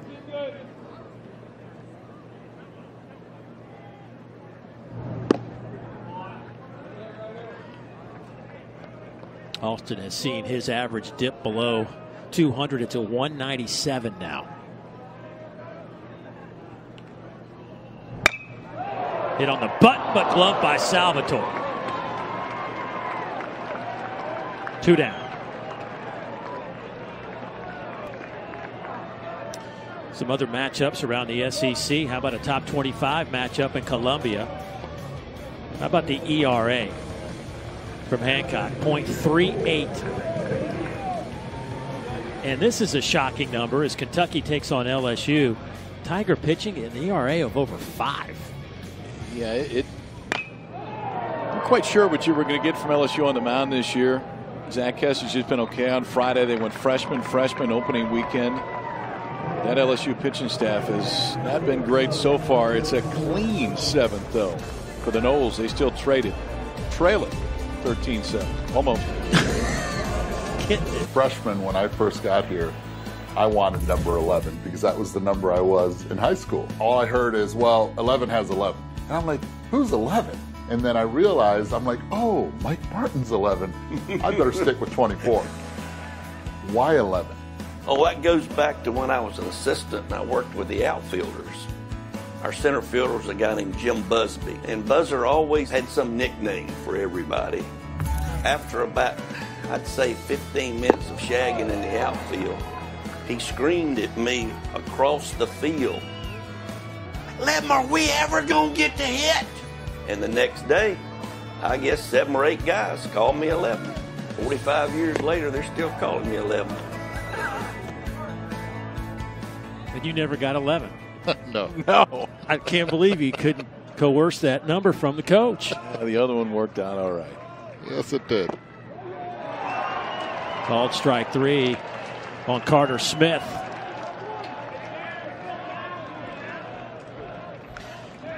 I mean, it's nuts when you start thinking about what Mike Martin did. He passed, obviously, Augie Garrido for the most wins in college baseball history. But to put it in perspective, it took Coach Garrido 48 years to win 1,975 games. It took Mike Martin 39 years and a couple of weeks to win 2,000 games.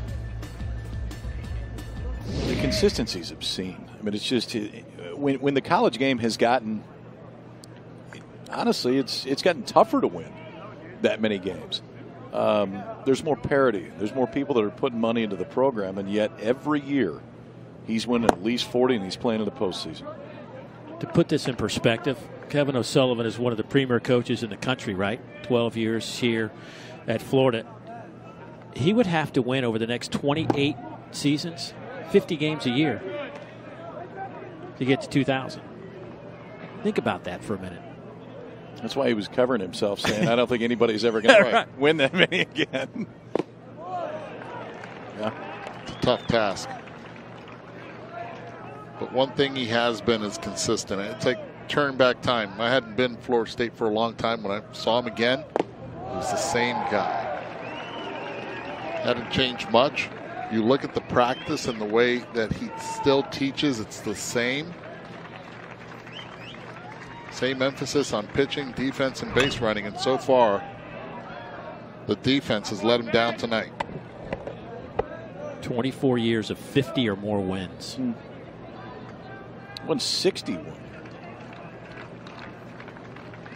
They only scheduled 56.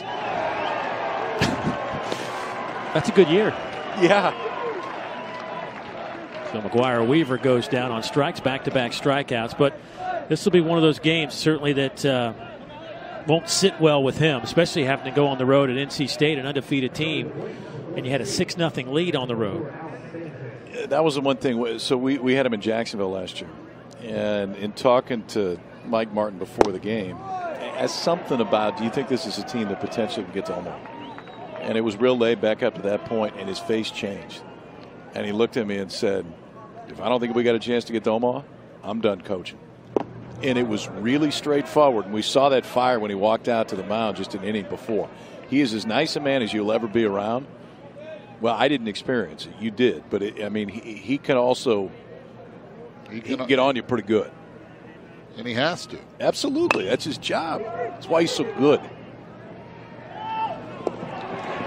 1-2-3 inning for Ben Specht. 2,000 victories for that man.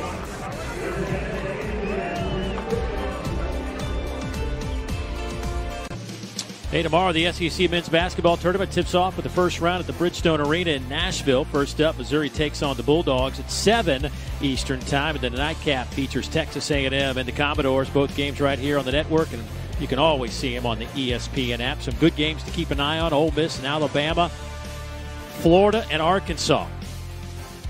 Boy, the Gators, one of those teams a lot of people talking about.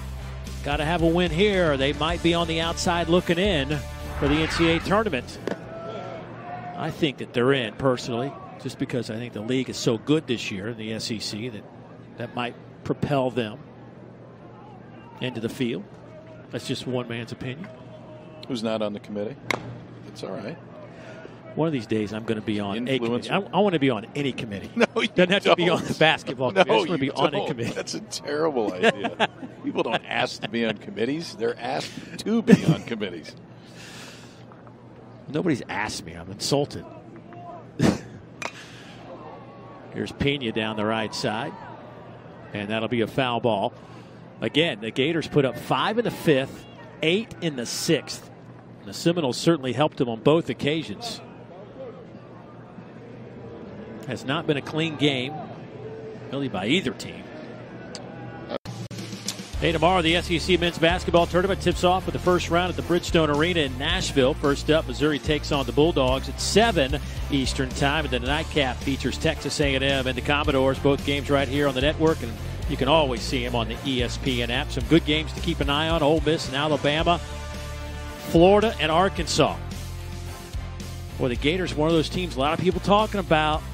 Got to have a win here, or they might be on the outside looking in for the NCAA tournament.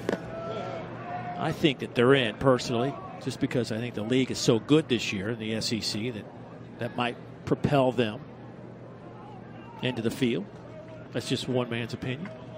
Who's not on the committee? It's all right. One of these days, I'm going to be on a committee. I want to be on any committee. No, you doesn't have to be on the basketball committee. I just want to be on a committee. That's a terrible idea. People don't ask to be on committees. They're asked to be on committees. Nobody's asked me. I'm insulted. Here's Pena down the right side. And that'll be a foul ball. Again, the Gators put up 5 in the 5th, 8 in the 6th. The Seminoles certainly helped them on both occasions.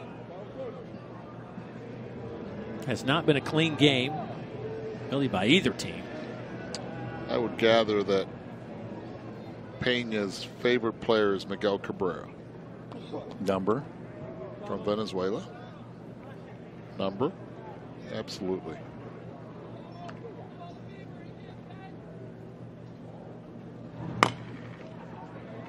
Chopper out to short. Low throw. Good pick over there at first base.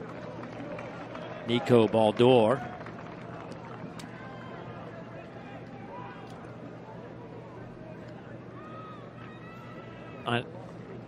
One down. Plenty of changes. Smith stays in the game at shortstop. Or DeSatis. I have to make an admission here. I didn't go get a pencil. So first game, the bag's not exactly stacked the way it's supposed to. All right, so I got to move a little bit early. It was a horrendous decision to do the game tonight in Penn.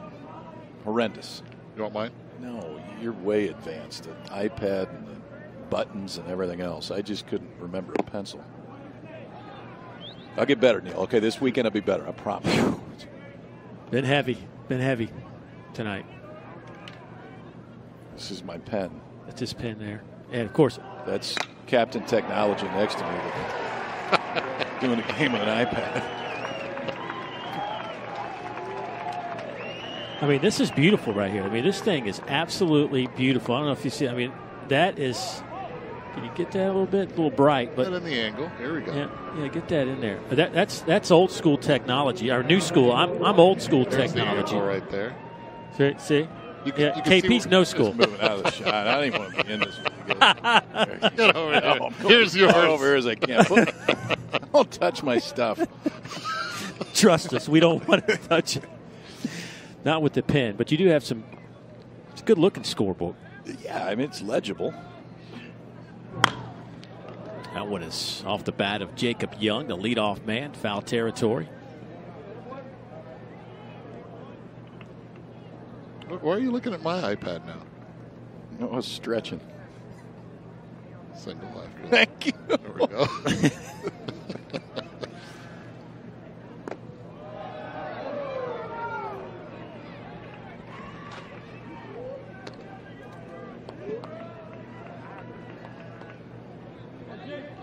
So Jacob Young,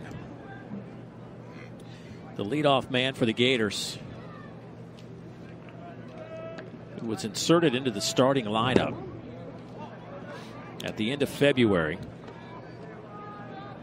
and has just been on a tear, inserted on February 27th, and since that point hitting .425 with a couple of home runs. Has another hit tonight.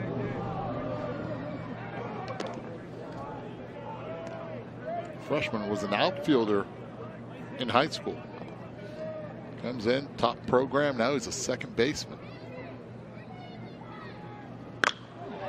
And has his second hit.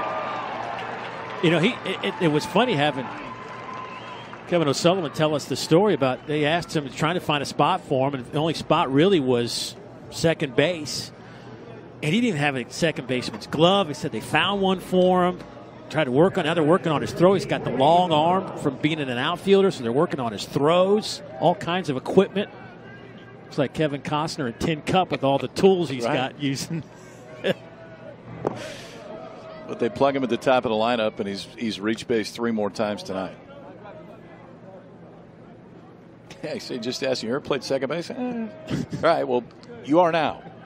Regardless of what your answer is, you're now a second baseman.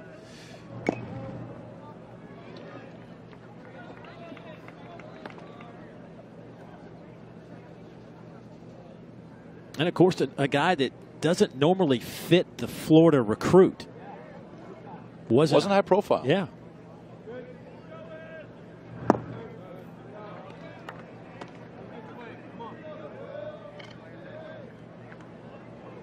Being fast certainly helps. From the right side. You don't see a lot of speedsters from the right side. For put the ball in play and go.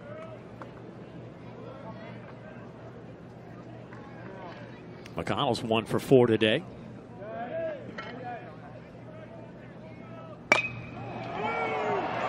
Make it 2 for 5.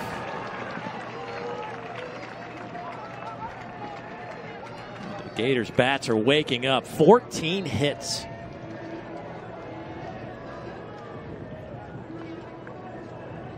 And now the bases are loaded for Nelson Maldonado.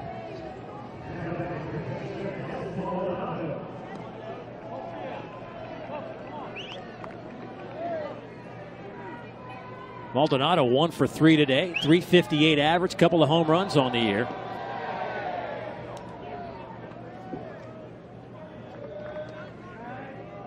The senior out of Tampa, Florida. Really good matchup for him, too. Especially now, count 1-0.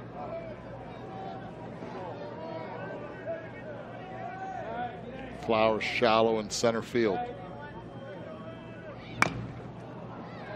That's a souvenir.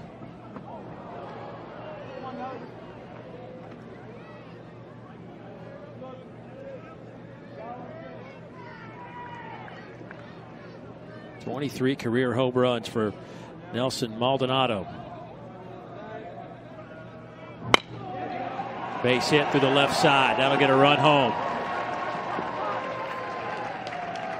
14-7.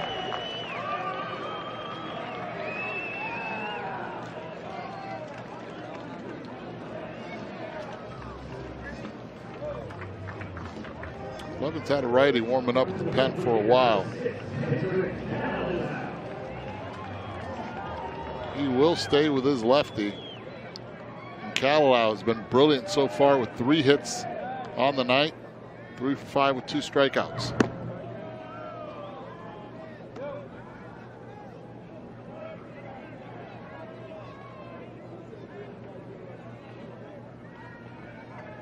Average up to 369. That's going to be a tough get. Martin watches that one.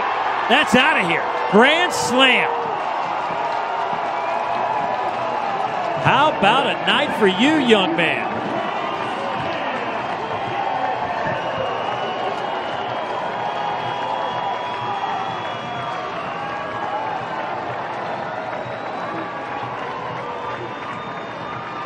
This right here, fellas, it's impressive, and I've said it. Watching a lot of video of Kalalau coming into this game, preparing, seeing how quiet he is. Look at the hands and the head. Doesn't move him at all. Doesn't hide him from the screen whatsoever. He knew it as soon as he hit it. Keeps that head down. See the chin going shoulder to shoulder. Perfectly done. Talk about being a diaper dandy. Oh, my. You want to know something? I mean, so often you see a bench reaction when the ball comes off the bat, when it's a home run and everybody starts going crazy. Guys aren't used to seeing that ball go out. You don't see that many people that at this level that can take. Watch the bench. Watch this. I mean, I know his hands don't even move, but yeah. I think it's an out. You're not used to seeing that ball go out. I mean, everybody thinks it's out. I mean, they're jumping up and down, especially in a ball game like this. He does things differently than most. I'll be honest with you. I didn't even look at the bench, and you were even saying, look at the bench, look at the bench. I'm just seeing how quiet he is. Yeah. You look at the chin, it goes from shoulder to shoulder. That right there, I mean, nice balance throughout. No hesitation, but these guys are going to get used to it. They're going to see that power. It's real. He's got 4 hits tonight. None of them are right of the center fielder. Or excuse me, none are left of the center fielder. Everything is to center, right, center. And again, if you have a young player that can first learn that and understand how to stay middle the other way, the power and the pull side will come. You can't rush that. Once you do, then you're going to get the kid in bad habits. I like his approach. He knows who he is at this young of an age to be able to do that consistently during the workouts. Pretty darn impressive. 18 on the board for the Florida Gators. New pitcher on the mound for the Seminoles to try to pick up a couple of outs here. Get it to the 9th inning. Jack Anderson, freshman out of Tampa Jesuit High School.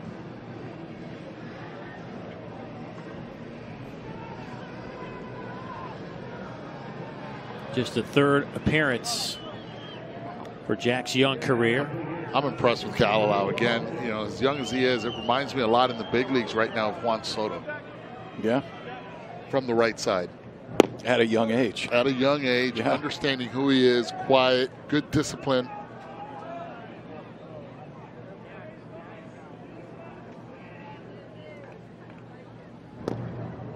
And going the other way. Whew. That was an effortless Oppo home run. Well, to Eddie's point, too, you see so many kids at this age trying to generate power. And you generate power by, you were talking earlier about the hands disappearing back behind your body, or so many other things moving. Kid knows his swing pretty well, and he is so comfortable within it.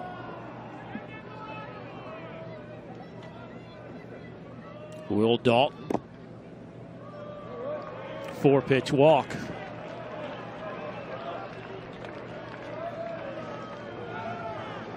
Couple of hits today for Will. That'll take us to Austin Langworthy.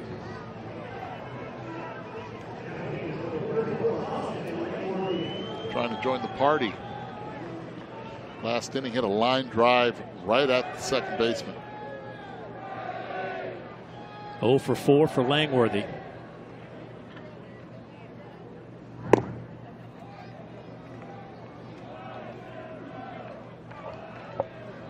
So I was kind of hoping that we'd see him on the mound tonight. I don't think we're going to see him on the mound right now. But again, J.C. Flowers, who can fly in center field. We've already seen him hit a ball out tonight.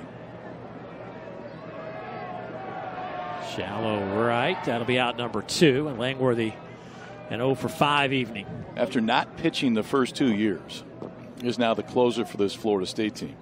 It's interesting to look back at some of the guys that have closed here. Buster Posey would come from behind home plate and close. And a Heisman Trophy winner, close. And now you've got a center fielder who didn't pitch the first 2 years that it looks to be, Eddie, his future professional baseball is probably going to be on the mound. This way. Coming into the season, he wasn't even projected to be not even on the mound. Not even on the mound. No. And we're talking even draft status. He's just up to stock with what he's doing on the mound. And again, it's a great story to listen how this all happened, how it came about. But at the end of the day, in spring, in his freshman year, tried getting on the mound, had no idea where the ball was going. His arm started bothering him. He said, "This isn't for me." Went back to just stayed as an outfielder. Sophomore year, think you want to try the mound? No, I'm good. They asked him again, "What about it? Think you want to try the mound?" He said, "Okay, I'll try it." Let me tell you this, financially, that was a pretty important decision. It's a raw arm. Blake Reese pinch hits, drills this one to right field. The park won't hold this. A 2-run shot for Blake Reese.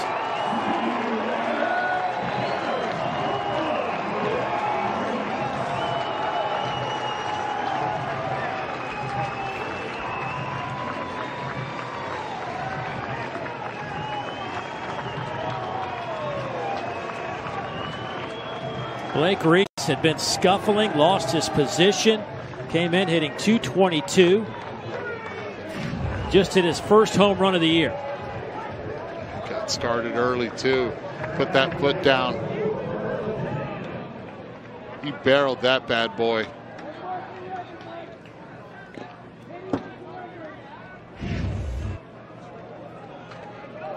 Of everything tonight, the 2 swings that are going to stick out the most, the home run to right that Galileo had, and that one, if you're Kevin O'Sullivan. Because that's another guy, if you can get him going, you got another bat from the left-hand side, that can prove pretty important as this season goes on. Roberto Pena back up to the plate, 0 for 2.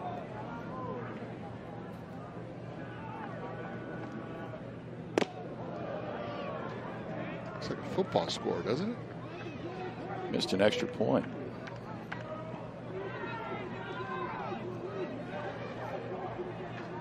41-14 on the gridiron this year. Florida beat the Seminoles there. This one's high in the air down the right side.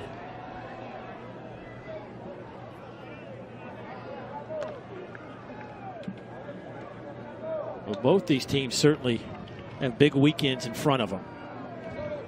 Florida State heading to NC State. Undefeated Wolfpack. Those Quicken numbers. I know, that's crazy. 5, 8, 7. Isn't that Jenny's number? 8, 6, 7, 5, 3 on that? That's no, close. Right? No, almost.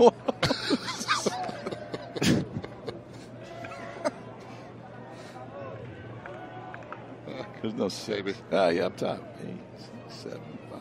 Yeah, we can get there. Give me a telestrator. We'd have nailed it right there. First thing I got right. Called strike 3. Inning is over.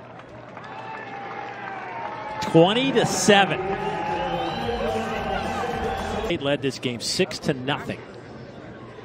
6 hits in the game for the Seminoles. I think the big number that stands out, though, is the 3 in the top right.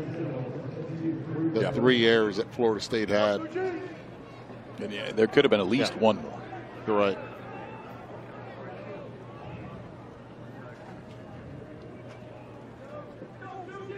Nick Blasucci, the new pitcher for the Gators. He'll face Drew Mendoza. Or Blasucci, just his second appearance of the year.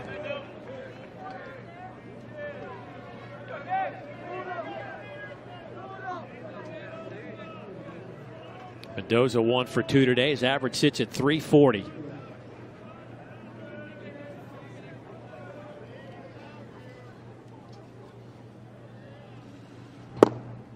This is the 248th meeting between these two schools. And of those 248, Mike Martin's been involved in 151 of them. How about that?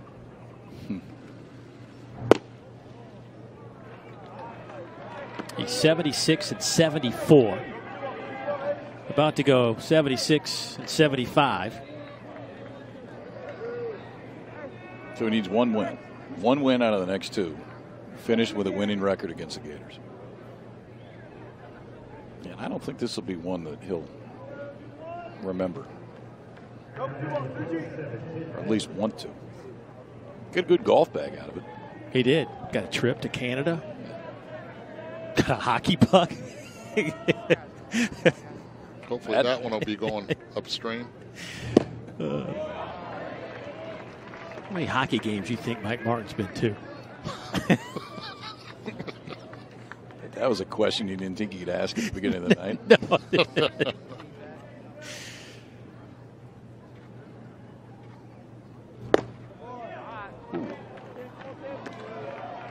One thing a lot of people did not know was that Mike Martin was a basketball coach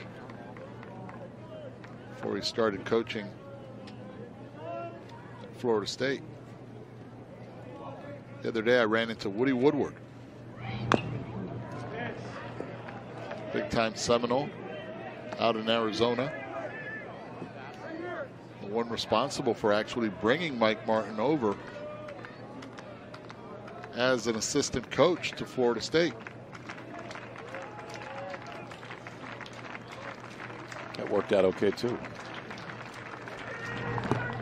I mean, Coach Martin, before he became the head coach, spent time as an assistant with Woody Woodward and Dick Hauser. Yeah.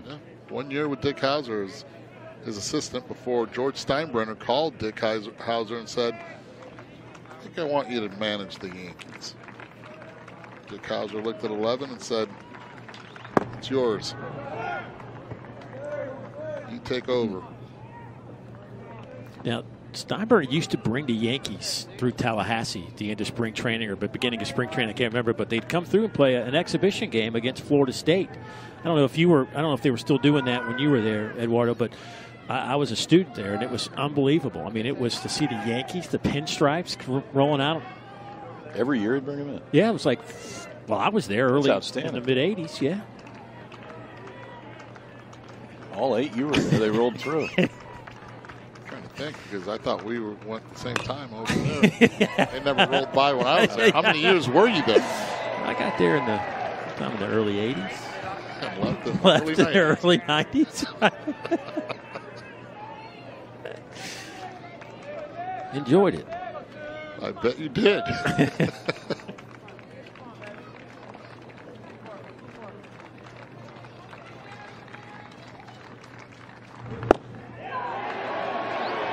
Called strike 3, and down goes Tim Becker.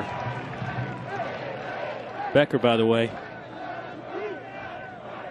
just made the team this year. Played 3 years of club baseball. Decided to try out for the team and made the roster this year. Yeah, I love that. I mean, that is a true walk-on. Club baseball. I didn't even know we had club baseball. Intramural club baseball. Or I guess not intramural, club baseball. And yeah, now he's on the club. Graduate student now. J.C. Flowers pops that one up. That should get to the seats.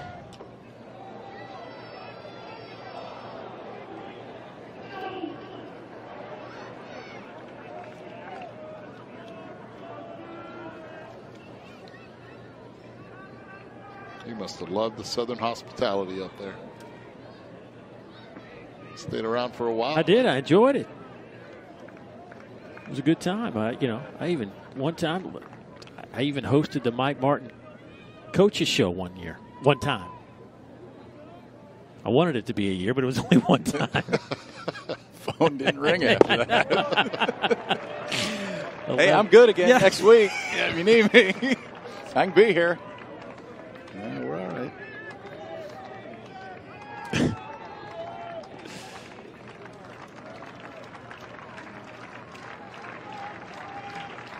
0-2 the count to Flowers.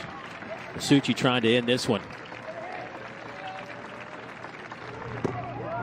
That one stays up. Flowers does have a grand slam today. That is a bright spot for the Seminoles.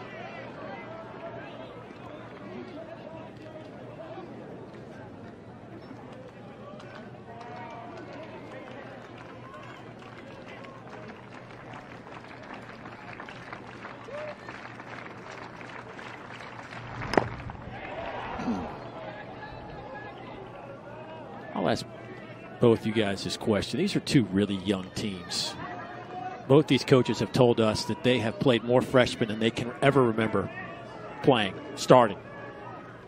Who do you think has an advantage in terms of the youth right now? Like who would you say has a little bit head start as this season rolls on in terms of the young talent? Florida State. For me, I mean, there's impact guys on both sides. I don't know. I mean, I guess you could make an argument it's a push. I think Fabian's a big-time player. I think Kalalo's a big-time player. I think both have proven as much tonight. So's Cabell. So's DeSatis. I mean, you flip a coin, and I think, I tell you this, you take either one. I mean, if you got to be young, you want to be young looking the way that each of them do right now, because they're only going to get better as the season goes on.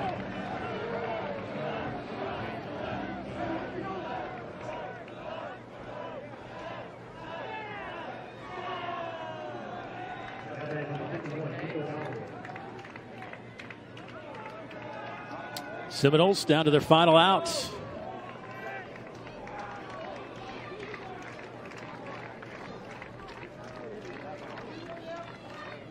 Nico Baldor pops him up left side. Looks like foul territory, and that will do it. So the Seminoles led 6-0. Couldn't hold on to the lead, and the Gators just opened up a can on them as this night went on. And it's the most runs that Florida has scored against Florida State since 1980. Yeah, and it's going to be a long trip back to Big Shooterville as Florida State, last trip for Mike Martin, coming to Gainesville. It's a tough one. I think you're going to see both these clubs right there at the end of the year, though. I mean, they're only going to get better. The talent level is right there. And for Mike Martin, the last time that he will visit this stadium, I'm not sure if he minds that right now.